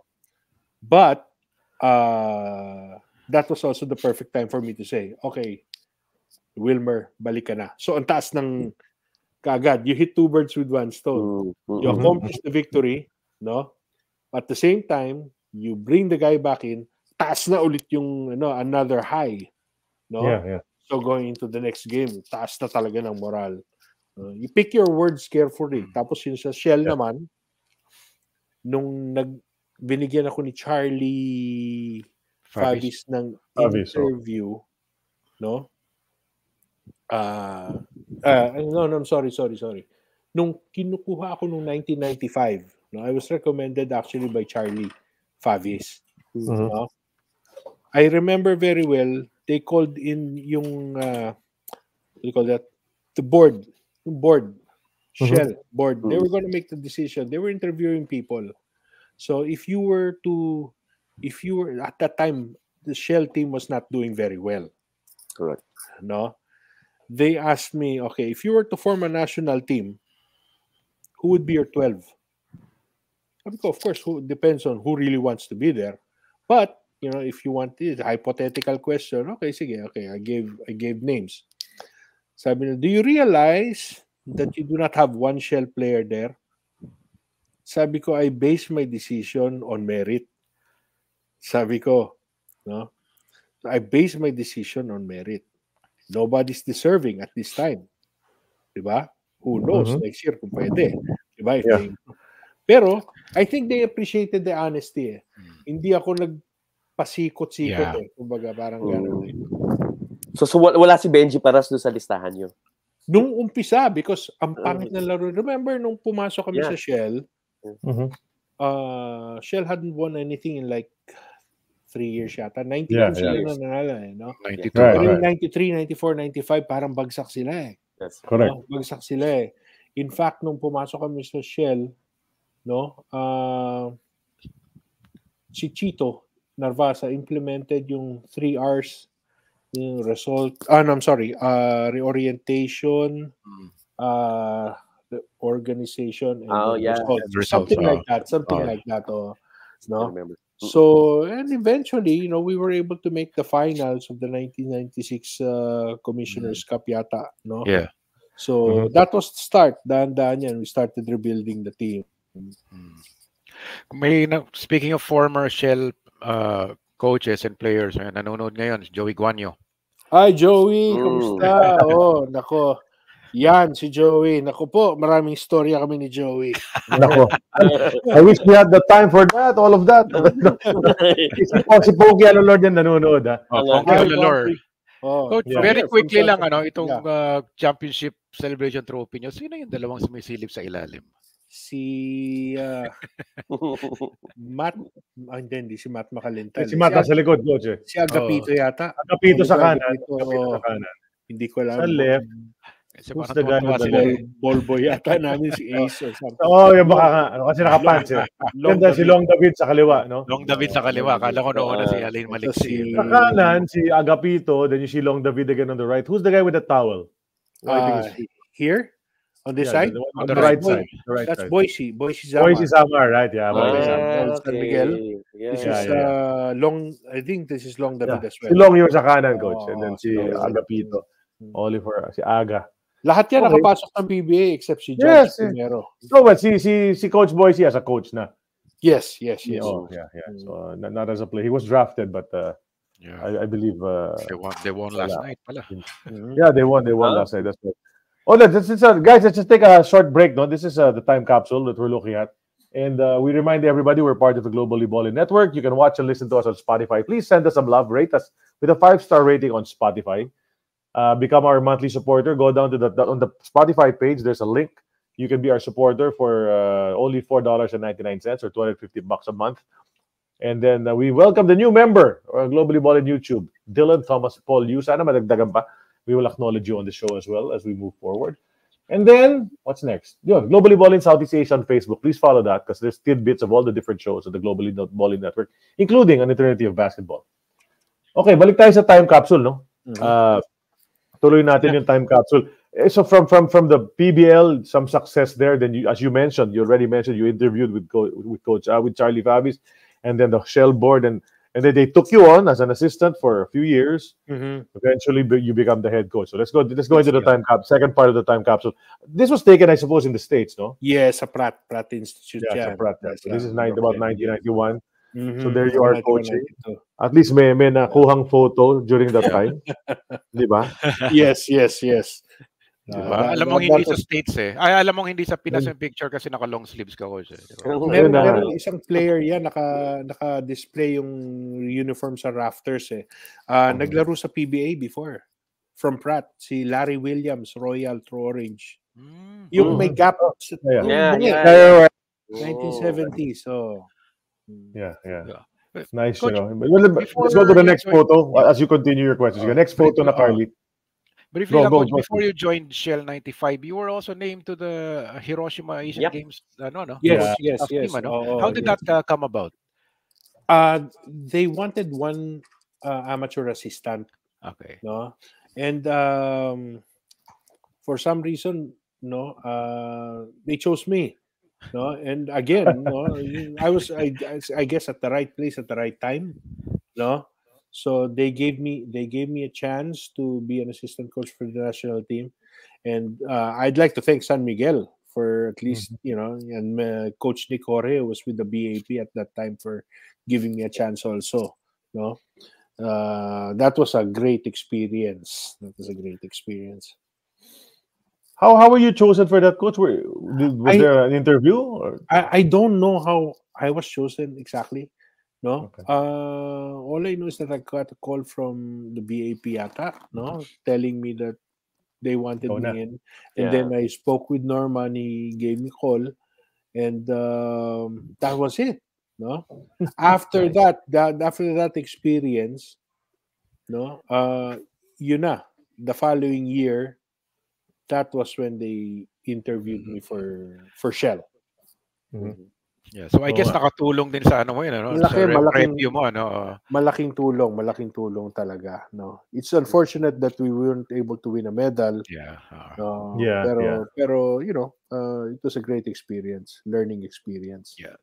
Coach, just to let you know, si Bertie Desena's watching already. Hi, Bertie. Bertie, baka late ka nag-tune in. Na-mention ka na kanina ni Coach. So.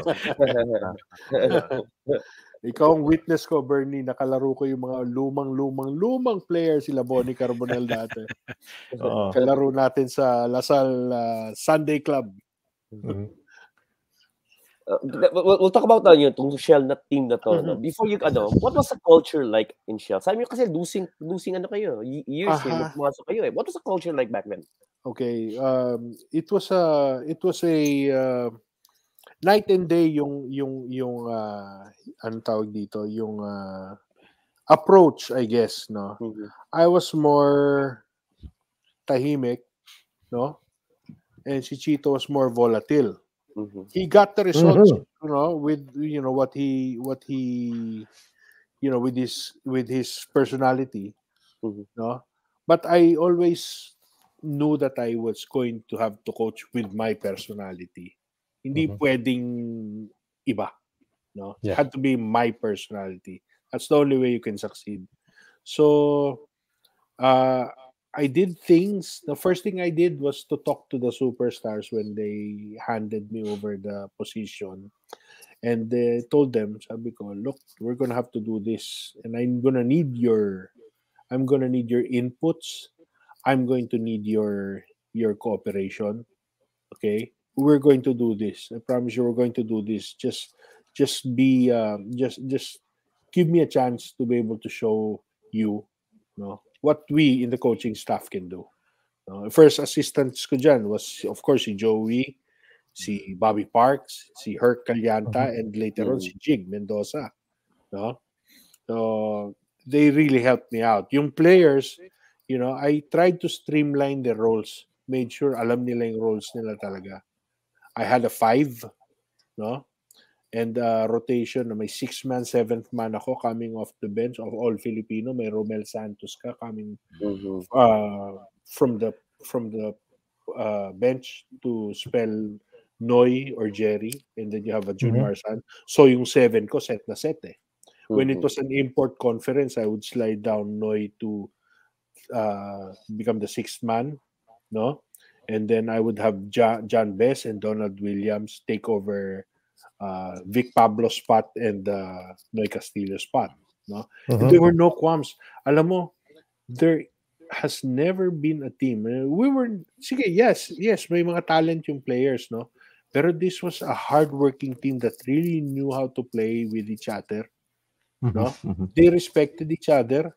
And, you can have the best players on a team, but if you don't have the chemistry, wala talaga eh. Yes. Wala talaga eh. No, you cannot force chemistry. They had it. Yeah. And I guess you played a big factor in that. Coach, I need you to talk about John Best, because a week ago he talked a lot about you, and he mentioned you that you're a big impact on his life, and you influenced him in everything that he does up to today. So can you talk about John Best a bit? When we took John Best in, in 1996 yata or 97, I was still an assistant coach. We kind of developed a relationship because this is the kind of player I want to coach. because he works very hard in practice. I've never seen anybody work as hard, in practice. You have to remember, he's coming in from the States. It's the middle of summer in the Philippines. Nagpa-practice kami sa Acropolis or sa Green Meadows. Talagang drenched in sweat. Yeah, right. Pero he would work so hard. I had to, alam mo yung term na renda? Rinerendahan ko na sila eh. Pero, he would work so damn hard that everybody else, it's not, I'm not saying that they didn't work hard. The other players worked hard. Pero if you see your import working doubly hard, lahat nagtatrabaho rin ng gano'n eh. So, yung influence niya with the team was, he was one of them. I remember there were times that he would tell the guys, okay, on me, let's go have dinner sa Tongyang yata yun, or somewhere in Mega Mall. He would take the whole team, sige, kain sila, There was a chemistry to that team that even now I cannot explain. They genuinely loved each other. They genuinely loved each other, and they knew the rules. They knew the rules.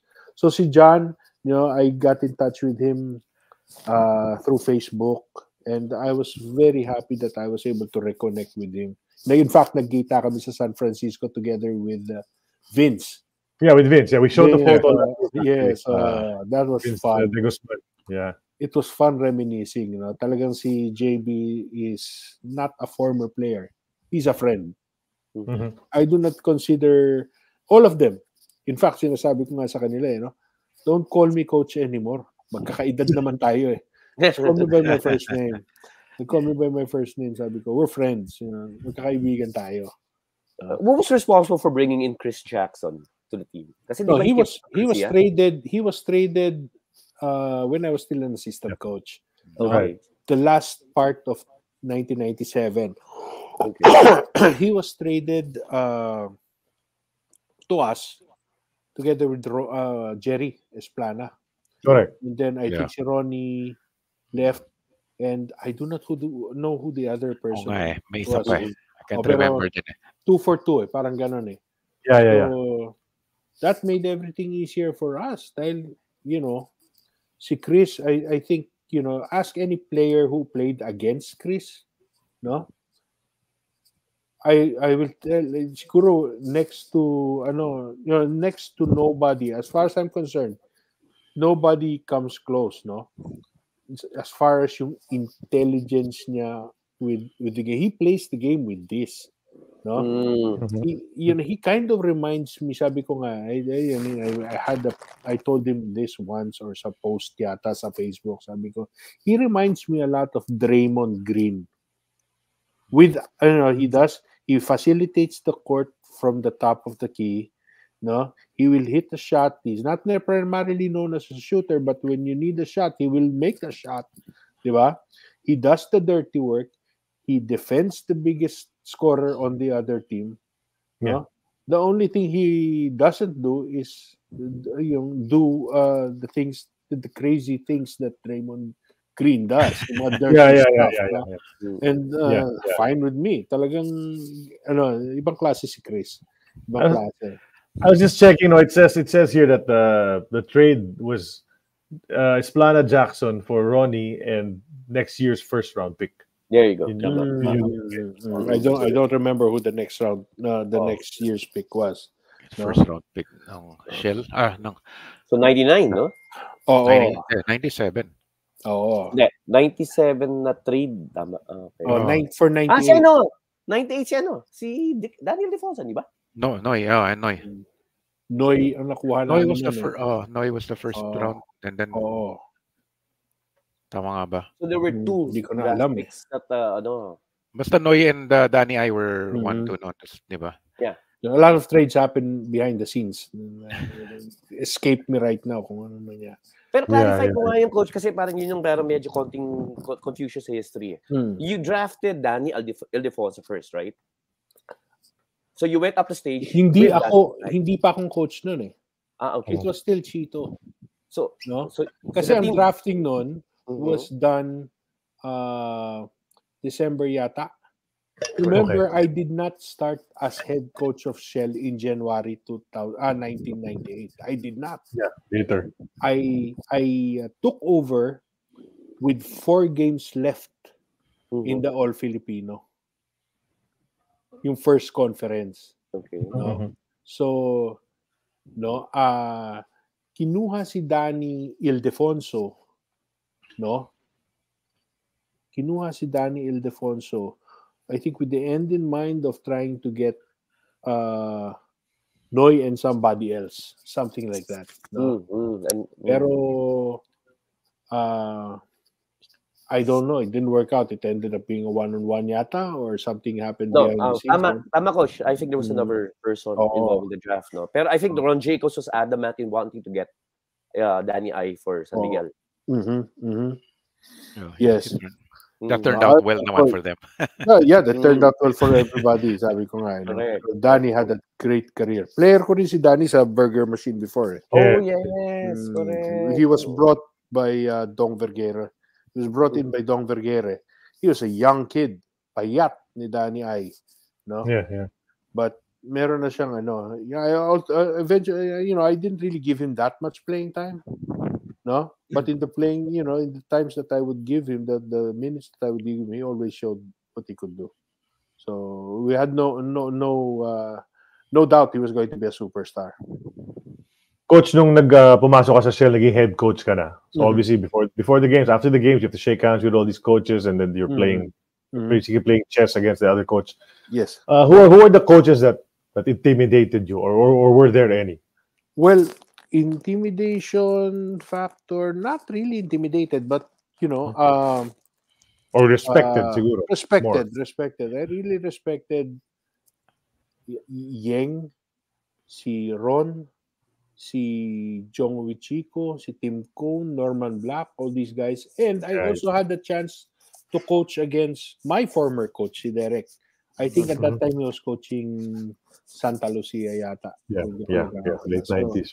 So, these are all coaches that I stole a little bit from. Diba? And, it's a fraternity. And coaching was a fraternity. I kind of miss it sometimes, to be honest with you. But, these guys are, people that were leaders. They were leaders. And some of them had orthodox style. Some of them had unique quirks. But, you learn from those. No? You learn from those. Never nyo nakalabas sa Sunny? Si Coach Sunny? One time, yes. One time yata. No? Kung hindi ako nagkakamali, that was his last year, 98 eh. Okay. Prior to running for the Senate. Yeah. Right before taking a leave, na. Did you win? Hindi ko na matandaan eh. Before 1990, no, he left in second conference yata of 1998. Parang ganun, to run for Senate. Late first conference. Oo. So I think I only coached against him once or twice. No, I think one kami. Kung hindi ko lang matandaan hindi ko na matandaan. Maalala niyo yun, Coach, kasi kapag gumanon na sa inyo, ibig sabihin tadong si ang Ginebra.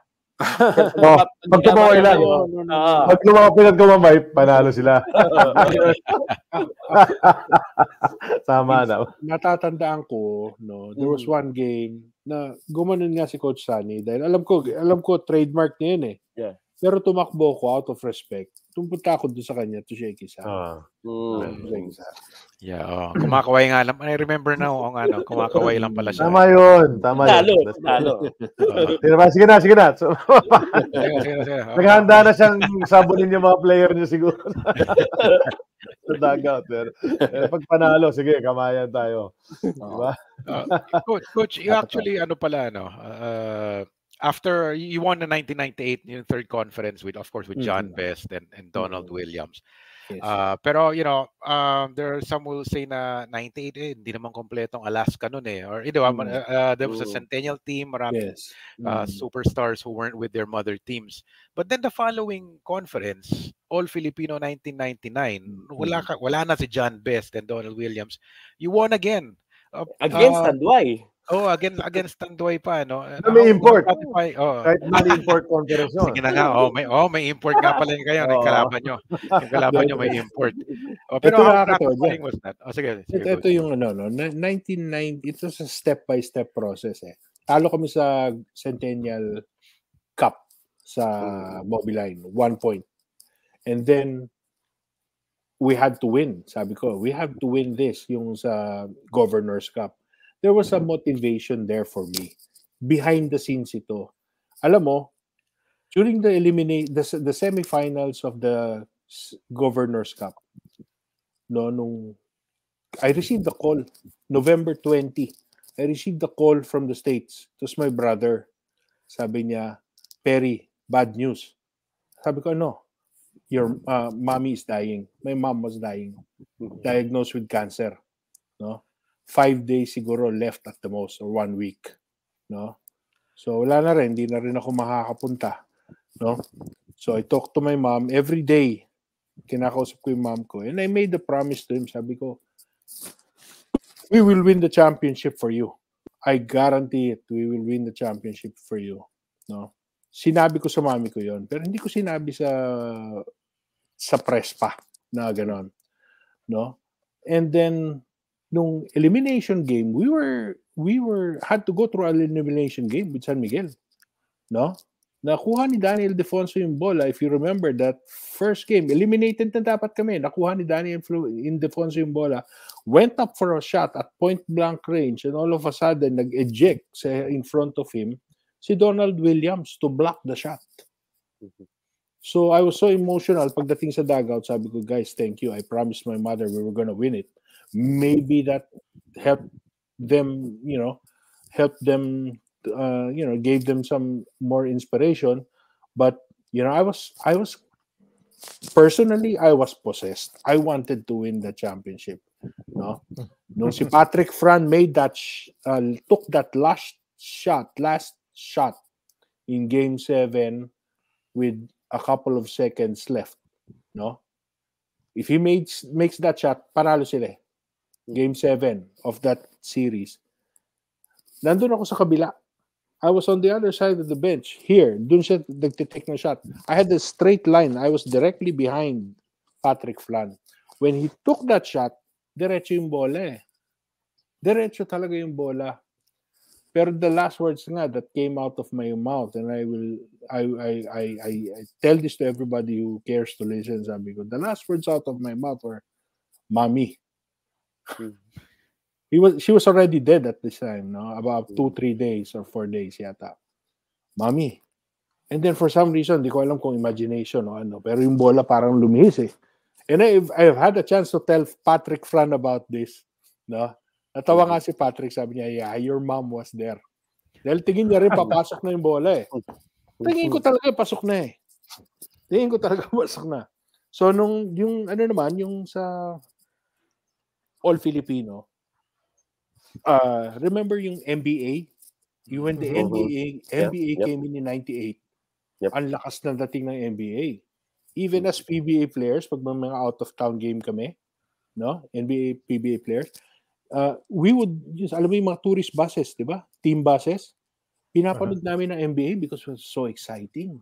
No?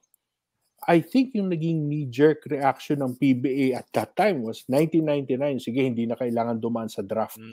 Yeah. Everybody could direct get a direct hire. You're given until December 31, 1999 to get a direct hire. No? All the teams were able to get a direct hire. Hindi kami nakakuha ng direct hire until 5 days before matapos ang taon. So we played the whole year without a direct hire. And who was that? Tony De La Cruz. Tony TDLC. And he played the following year na 2000 na. So we played that All Filipino, no? That following year, the following conference, yung versus San Miguel, wala kaming direct hire for that year. It was just them. The players just stuck together. Sabi ko nga, I remember this. Sabi ko, we can either be the laughing stock of this year or the biggest miracle of this year. Up to us. It was the latter, obviously. Yeah. So they decided. Is that do you consider these championships, coach, the pinnacle of your coaching career?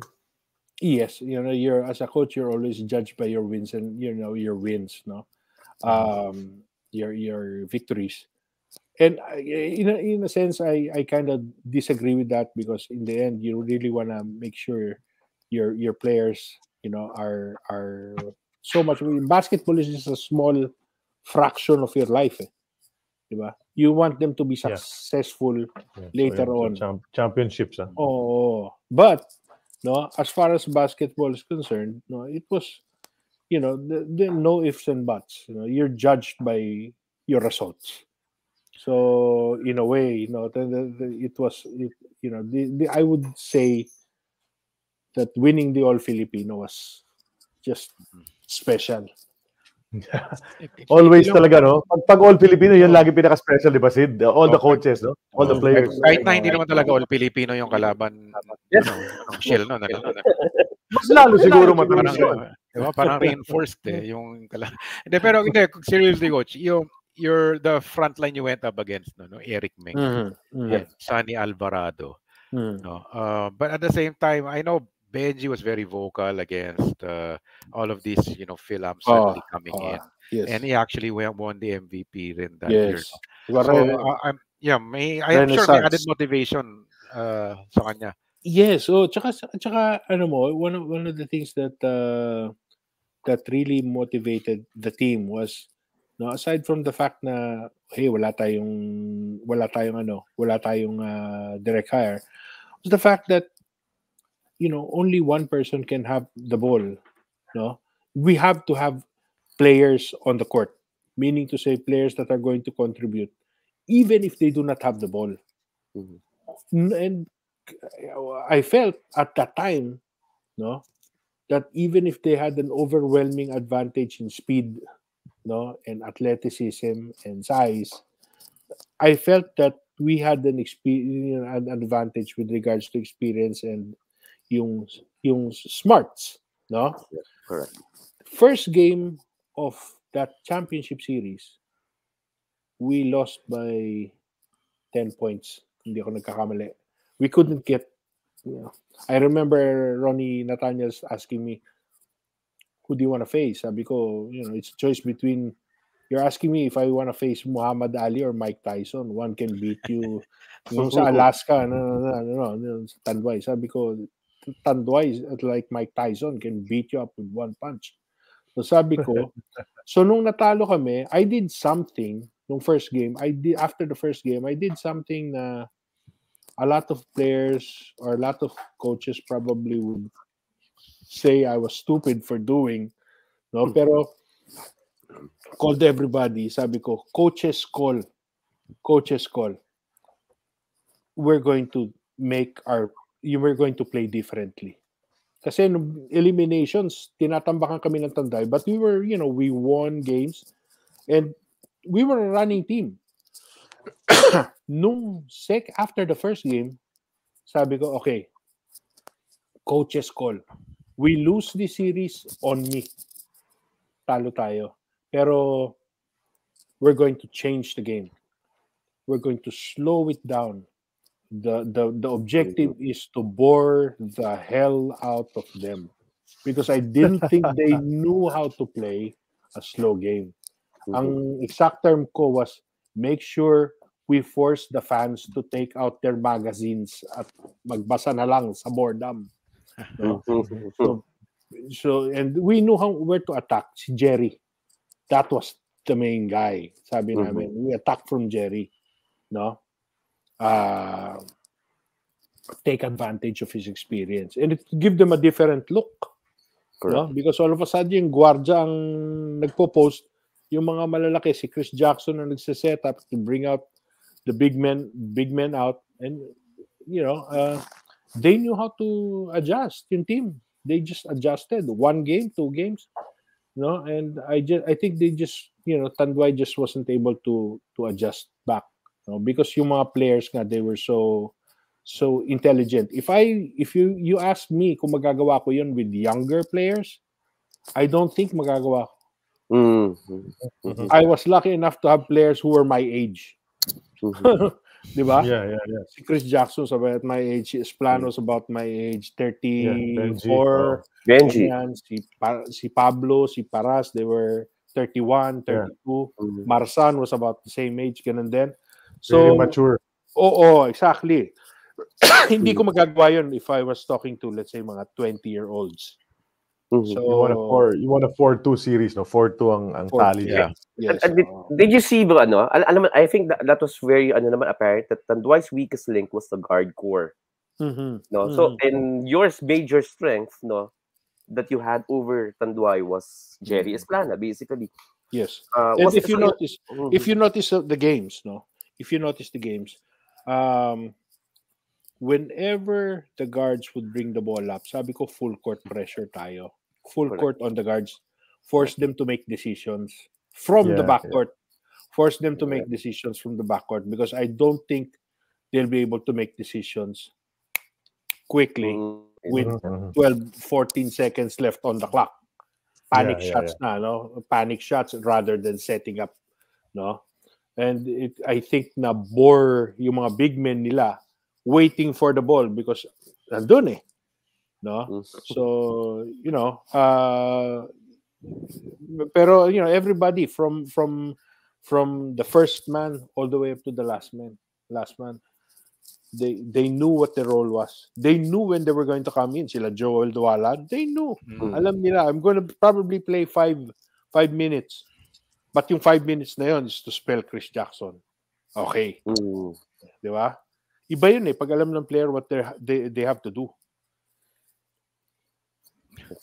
Mga memories lumalabas. Ito fan. There's a fan, si RV. Di ba? Nahulog pa raw yung bata from the lower box kasi kukunin yung t-shirt na binato sa crowd. Hindi ko na matanda. Then misses from Rene Alforque and Jason Webb. No? So, Well, that finals immortalized Coach Perry Ronquillo. That made I don't think so. in PBA annals. Di ba? Instant superstar kayo ng coach. It was a fun experience, to be honest with you. It's a fun experience. I was lucky to have been given that chance.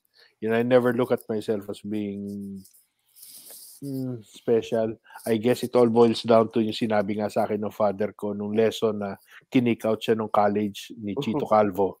I was telling Charlie earlier, no? Sabi niya sa akin, wag lalaki ulo mo. So, habang, the more success you have, the more you rein it in. Sasabihin mo, no?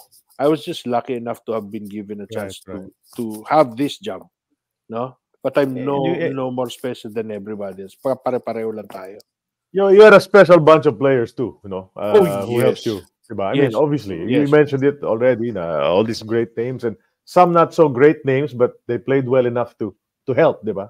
Yes. Along the way. Alam mo sila, si Benji, how often does that happen? Sabi ko nga, si Benji would tell me, Coach, go away from me. No? You take the concentration off of me. Lagay natin dito. Si Vic naman muna tayo, Coach. I think we can get a mismatch out of Vic. As again, you listen to your players. No? So, they were helping each other out. Si Vic naman, Vic can be a scorer. You think about it, di ba? Yes, correct. But he sacrificed his game. He did what needed to be done. Right. Si Noy had to have, touches to be able, to be able to score from the 3. Pero he understood also na si Jerry or si Benji had to be the option, no? So they understood their roles very well, no? Same thing with import, How much faith did you have on Benji going up against Menk and Alvarado?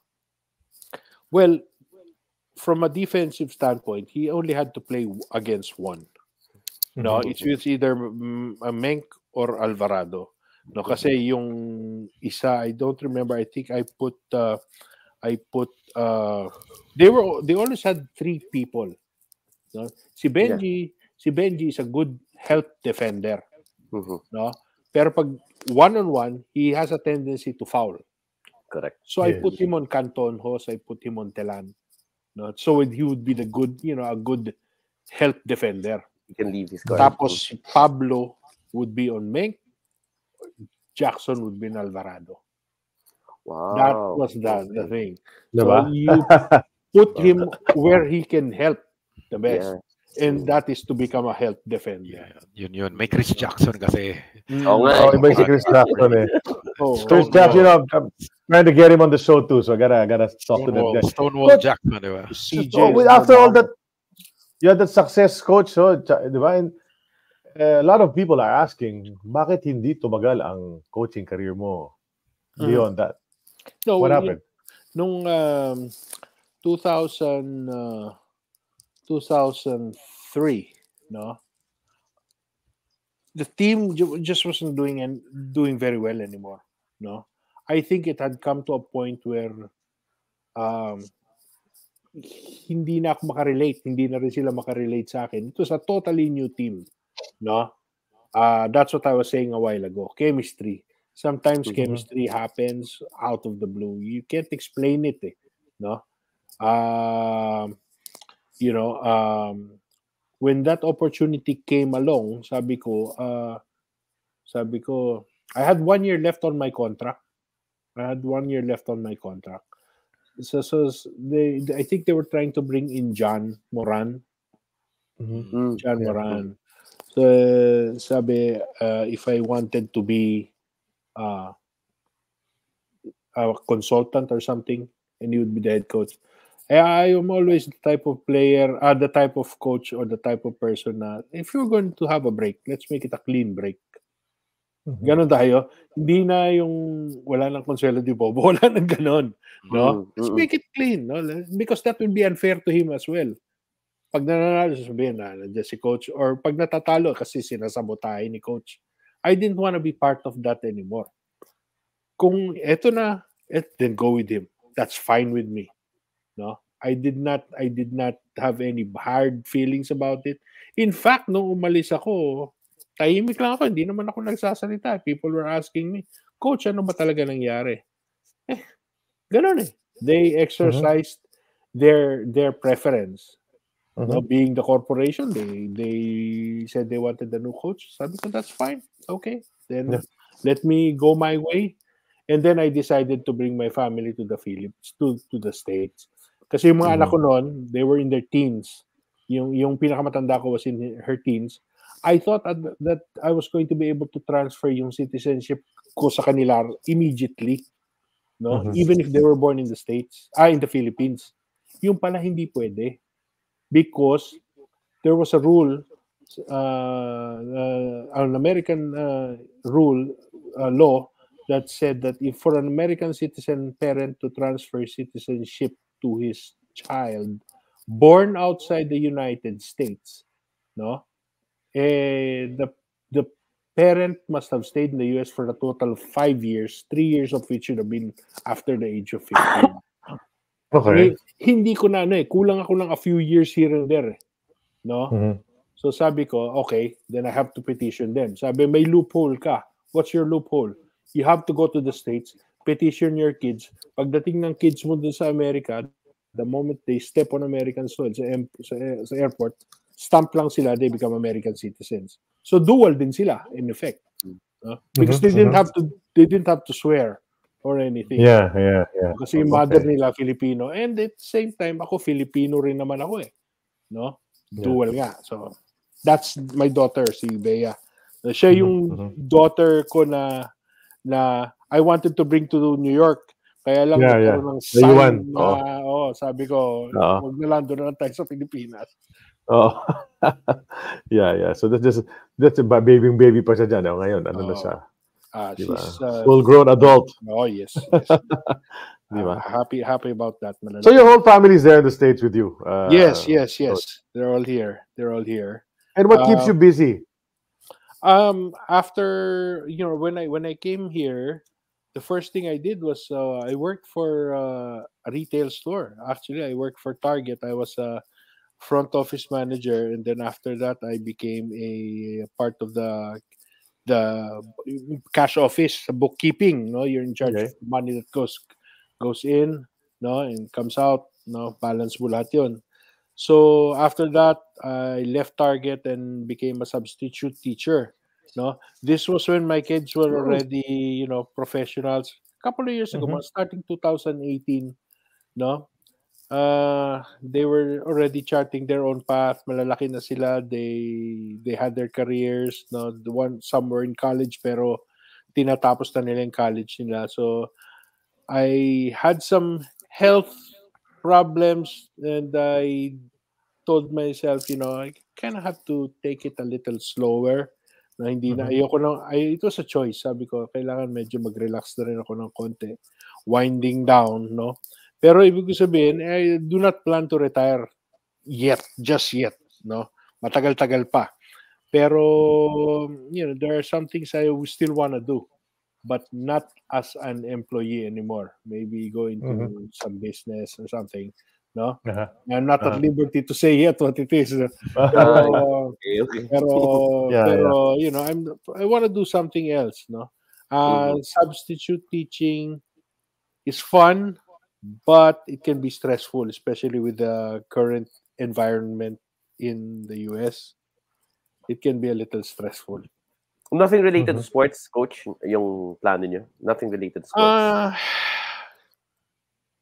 hindi naman siguro, no? Okay. I mean, it Mhm. comes, it comes and goes. Minsan sasabihin, sige, you can do this part-time while you're actually doing your business or your whatever it is that you want, you have planned, no? Mhm. Pwede na may sabay, even if in fact, while I was working totally hindi naman ako talaga umalis sa basketball because once in a while yung mga coaches yung mga parents ng mga bata, no? Mhm. You see me, and then they would ask, Coach, can you teach our kid how to play?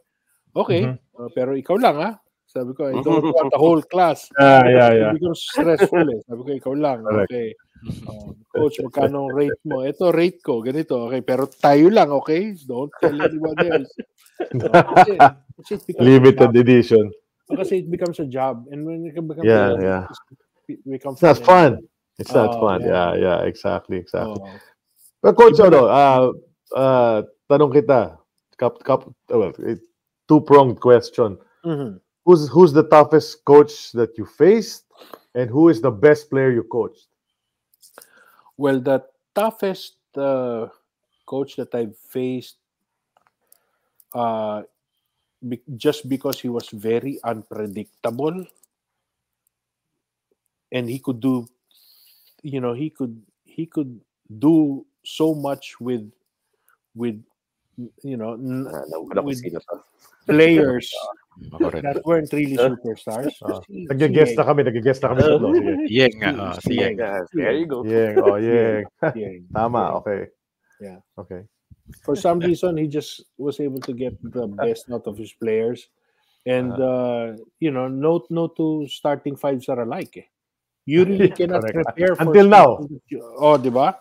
No? Till today. Yeah. Maybe hindi nag-translate sa international basketball, pero there's a reason why he's still in the PBA. And you Yes, had a yes. very good Yes. relationship with him. Hindi, alam mo kasi I was never, I have friends, pero I was never a very sociable person. Oh, okay. Hindi ako I do not go out of my way. Labas Yeah. tayo, kain tayo, ganito. Yeah. Hindi ako ganun no? Mhm. I just kept to myself, go to work and then go back, spend a lot of time with family. That was always me. And up to now, I think yun yung aking mentality. That's why ayoko na i-stress sa sarili ko eh. Okay. O tapos yung second part ng What's tanong ko. the second question again? Best player you coached? In terms of individual achievement, of course, si Benji. Benji. No? In terms of individual achievement, yeah. 2-time MVP, rookie MVP, di ba? Yeah. So, everybody, the best defender, Chris Jackson. My best import was John Best, no? So, daming ano. They all had their strengths. Yeah. Coach, Okay. when you decided to part ways with Shell, I know you said it's because you wanted to go back to the States now, but were there any other PBA teams who reached out, tried to get you? No. Wala lang. Okay. No. No, And, okay. no. Surprising. There was no other PBA team that wanted to get me. Although I remember before I left, no, I don't remember who I spoke with. I think it was Commissioner Noli Ayala, no, at that time. Sabi niya, Perry, palis ka na pala, pero if hindi ka palis, sana offer ko sa yung head ng technical committee of the PBA. No, sabi ko palis na ako eh. So this is it, no? So after that, wala na nag-offer. And I was perfectly fine with that. That episode in my life was over. Ayoko na masyadong balik-balik. Yeah. If ever pala papalitan nyo, kapwa Perry din. Si Perry Martinez. Perry Martinez. Perry rin pala yung ano. Tapos ngayon, si Joey Guanyo is part of that committee. Ganun ba? He's there at the games. Every game. Yeah, every game. Dadaan sa likod namin niya sa panel, tapos tatapikin kami. And he's also parang in charge of the 3x3 tournament. Diba? Yeah, yung 3x3 tournament siya yan. He's the one leading that. Siya yung parang commissioner nun, di ba? Parang gano'n. Bait niya ni Joey Guanyo. Ang bait. Parang sarcastic yata yan. Sarcastic pa yan. Ito, sabihin natin sa kanya yan, bait-bait mo. Magkikita kami, Wednesday yata, magkikita ko siya. Isipin mo na, may mga coaching staff ko, lahat yan ang babait niyan. Alam niyo na kung sino sila. No? Si Jig, nako, bait din yan. Si Jig. Mga taga-UP. Nako. Mga UP boys.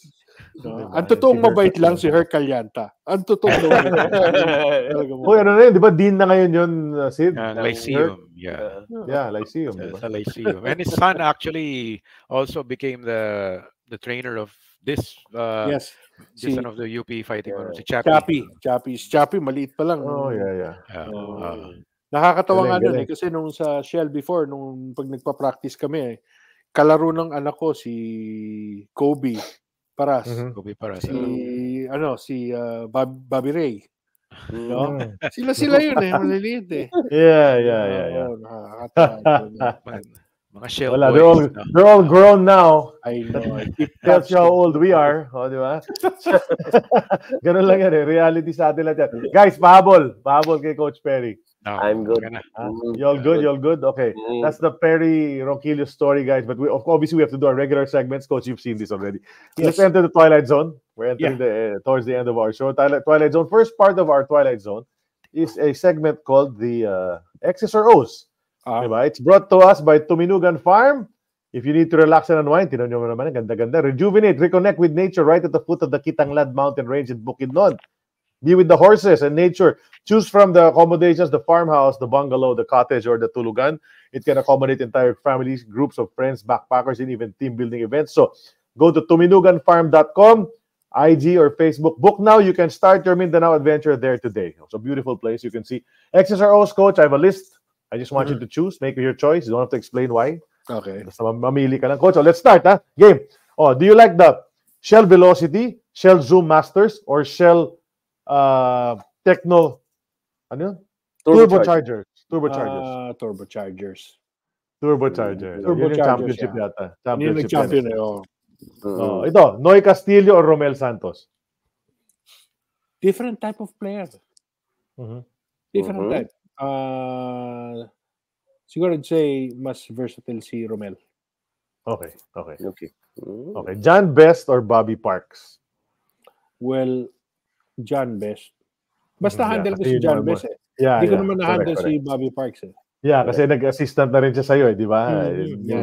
Nakakurbata na rin siya noon eh, nung sa mga pictures mo, di ba? Okay.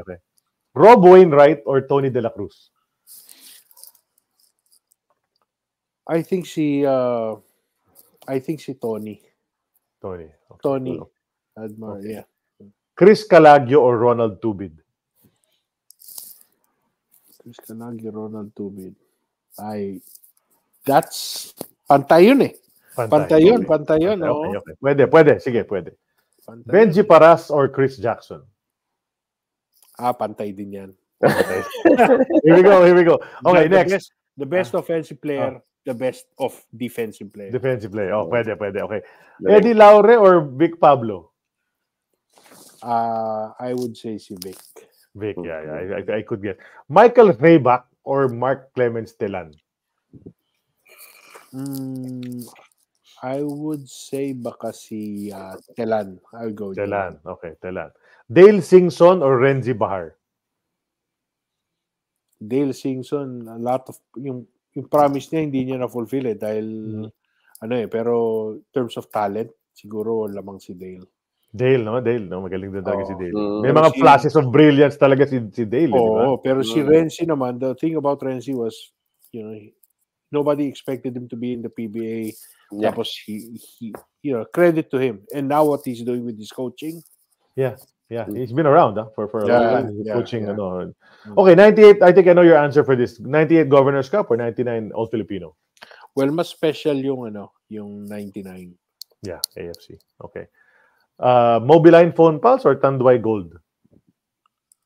I would say Mobiline. Okay.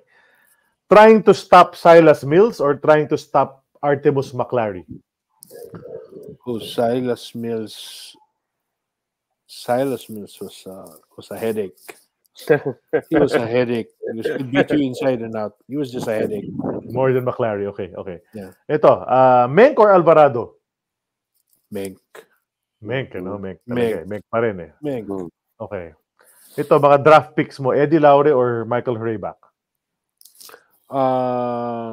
Eddie Laure. Toughness, mas tough. Na-inherit ng mga daughters niya, di ba? Yes. Sa volleyball, grabe yung mga anak niya. Eddie Laure. Bobby Villarosa or Bobby Canapi? Matagal ko nakasama si Bobby Villarosa eh. Okay. Si Bobby Canapi, 1 year lang eh. Okay, so later na. Okay. What you call this? Edwin Bacani or Jho Jho Lim? Mas offensively talented si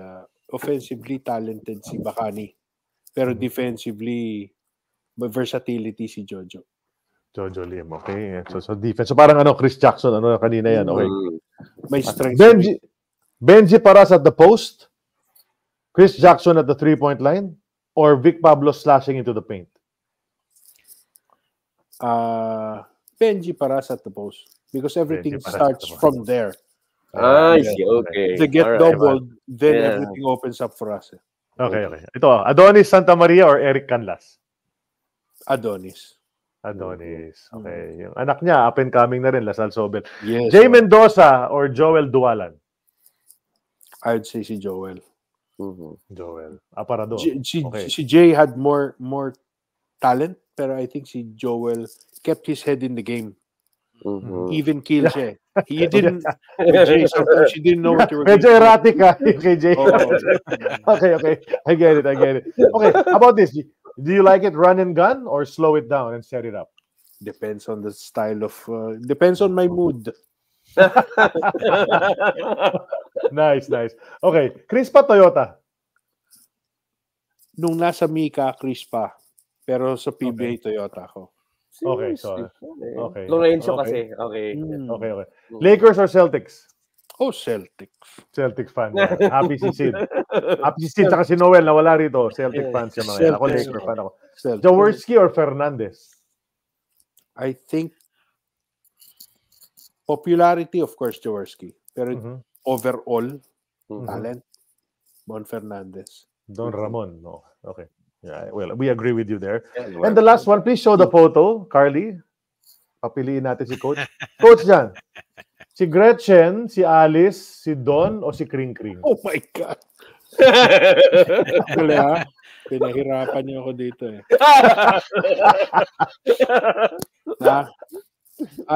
Alice Dixon.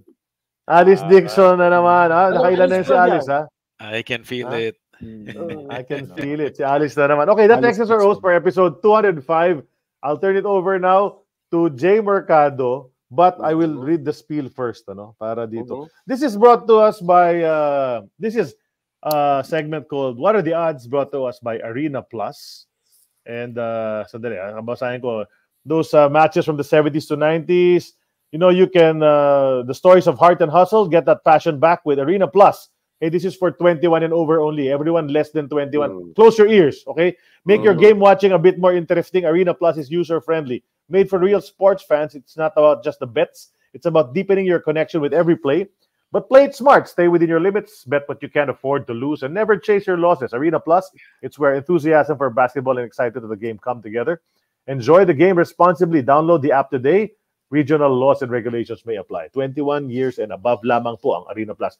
Go, Jay. What are the odds? Yeah, Coach, we heard what you said regarding yung veterans ninyo helping you win the championship. No? What are the odds of Shell winning a championship if it was Ronnie Magsanok pa rin as your point guard and not Jerry Esplana?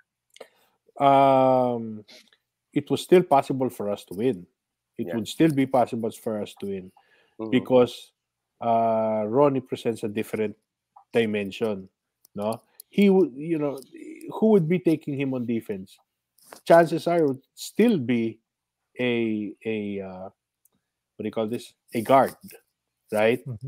Unless they do something else. No, pero you know, if a guard would be taking Ronnie, I would probably run them through a lot of screens and then force the defense to decide where to funnel Ronnie, because Ronnie can shoot coming to the left, to the right, or going to the left. No, so yeah, it would still be. I think it would still be a good. What do you call this? The odds would still be in our favor. Nice. Okay. Nice. Okay. Alright. May humabol na bumati sa'yo, Coach. Oo nga, nakita mo. Ben Season. Burger Machine, si Ben Season. Vince. Hi, Vince. Hi. Vicente. Mga tukayo. Vincent ako eh. Vincent Perry. Okay. Tukayo. But Perry is one of your given names talaga. Yes, Vincent That's Perry. above, no? Vincent Perry. Yes, Hindi lang palayaw, okay. Vincent, tinatawag sa akin ng pagalit yung teacher ko sa akin. Ganun naman lagi, pati magulang, ganun, di ba? Biglang full name agad ang tatawag sa atin. Okay, Mr. Mercado, thank you for that. That's brought to us by Arena Plus. What are the odds? Mr. Ventura, your turn. Okay, Coach, hypothetical question for me. If you could have dinner with any basketball figure or personality, living or dead, past or present, foreign or local, who would it be and what would you talk about? Larry Bird. I would like to pick his mind because he was successful at playing, coaching, and managing, and as an executive. Yes. I want to see how his mind operates. Basketball, Yeah, of course. Can I sit in on that dinner? Anytime. I'd like to be there too, you know? I'd like to be there too. Larry Bird. Pag gusto ko rin yan. Actually, tama yung sinabi niyo, Coach. Mag-ano na ako, magpa-fanboy na ako. Only person who's won Rookie of the Year, MVP, Finals MVP, Coach of the Year, and Executive of the Year. Yes. Larry Bird. Yep. At all levels. Kahit anong pasukan niyang role, di ba? Hindi lang Father of the Year, no? Pero, pero that's a different story. That's a different story altogether, di ba? So, but Larry Bird, one of the all-time best. Yes. And we had one of the all-time best as well on our show today. Coach Perry, before we let you go, hello, Porky. This is the Batian segment, Coach. Yan ang bati ni Joe Cantada sa anak niya.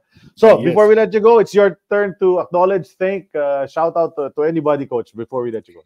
Well, all my children, Bea, Archie, Maggie, okay. My managers before, si William Ong from Warner. My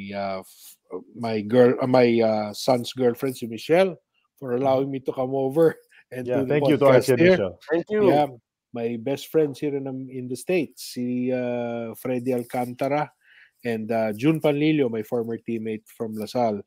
No, all my former coaches, my former teammates, and all my former players, I wouldn't be here without you.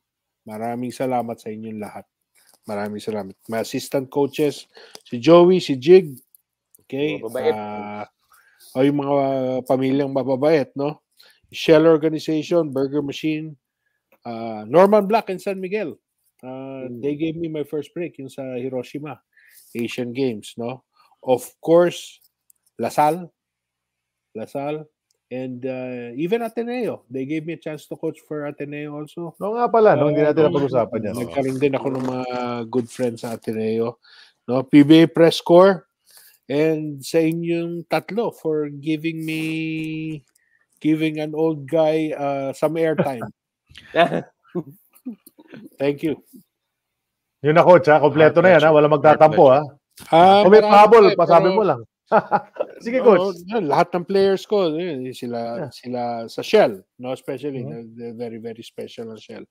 No? Of course, Jerry, si Ronnie, si Benji, si Vic, si Noy, Chris, June, Romel, Jay, Joel, sino pa ba? Buboy, Erwin, and Dennis. Si Jojo Lim, John Best, okay, my favorite import of all time, Donald Williams, and Bobby Rios for sending us quality imports every time. Okay? Yung nabati ko na yung tatlong assistant coaches ko, si Joey Jig, si Herc, and the late Bobby Parks, no? Sa Burger Machine, yung mga players before, and my manager, si Tony Blanco and Steve Sarmenta, no? De La Salle Sobel for also giving me a break. Coaches ko, Waki Trillo, Derek Pumaran, and sino pa ba? Okay, Milo Best, Nick Jorge, of course, and Marilyn Jorge, no? And all the Ronquillos from Tondo and Tambo and Parañaque, and my relatives, the Chavezes from Himamayla, Negros Occidental. Thank you. So, yun.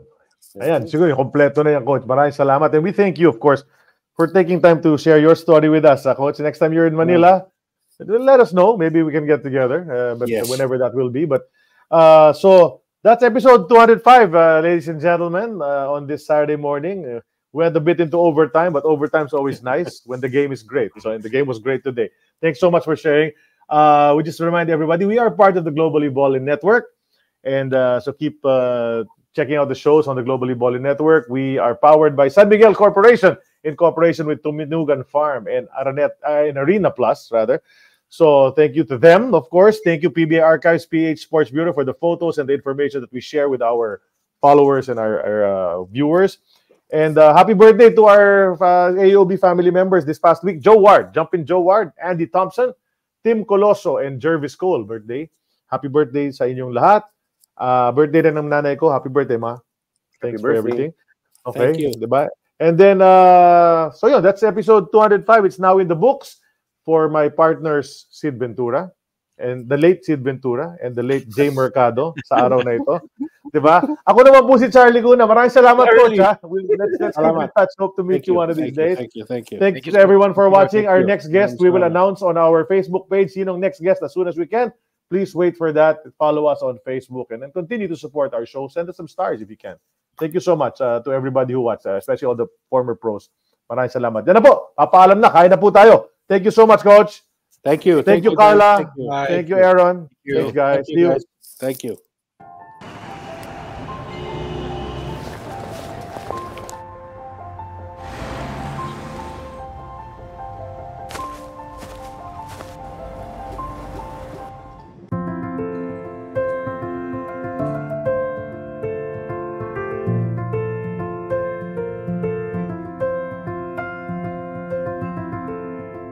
A leader in key sectors so vital to the growth of our nation.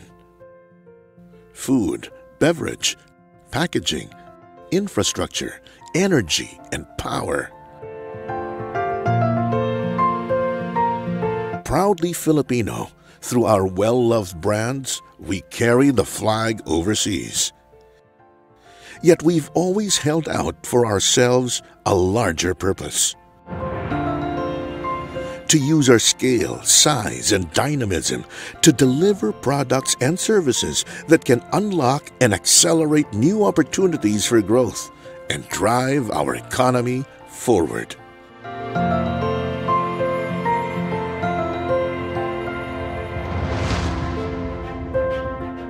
We are committed to contribute to a resilient and globally competitive Philippines, where businesses like San Miguel can use their resources and imagination to expand the economy and ensure that prosperity is widely shared.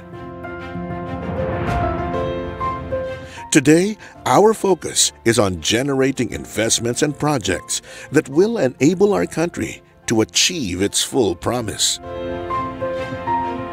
Malasakit is woven into all that we do, from ensuring that more Filipinos are food secure, have access to reliable, sustainable, and affordable energy, world-class roads, airports, mass transit, stronger communities, and greater economic opportunities.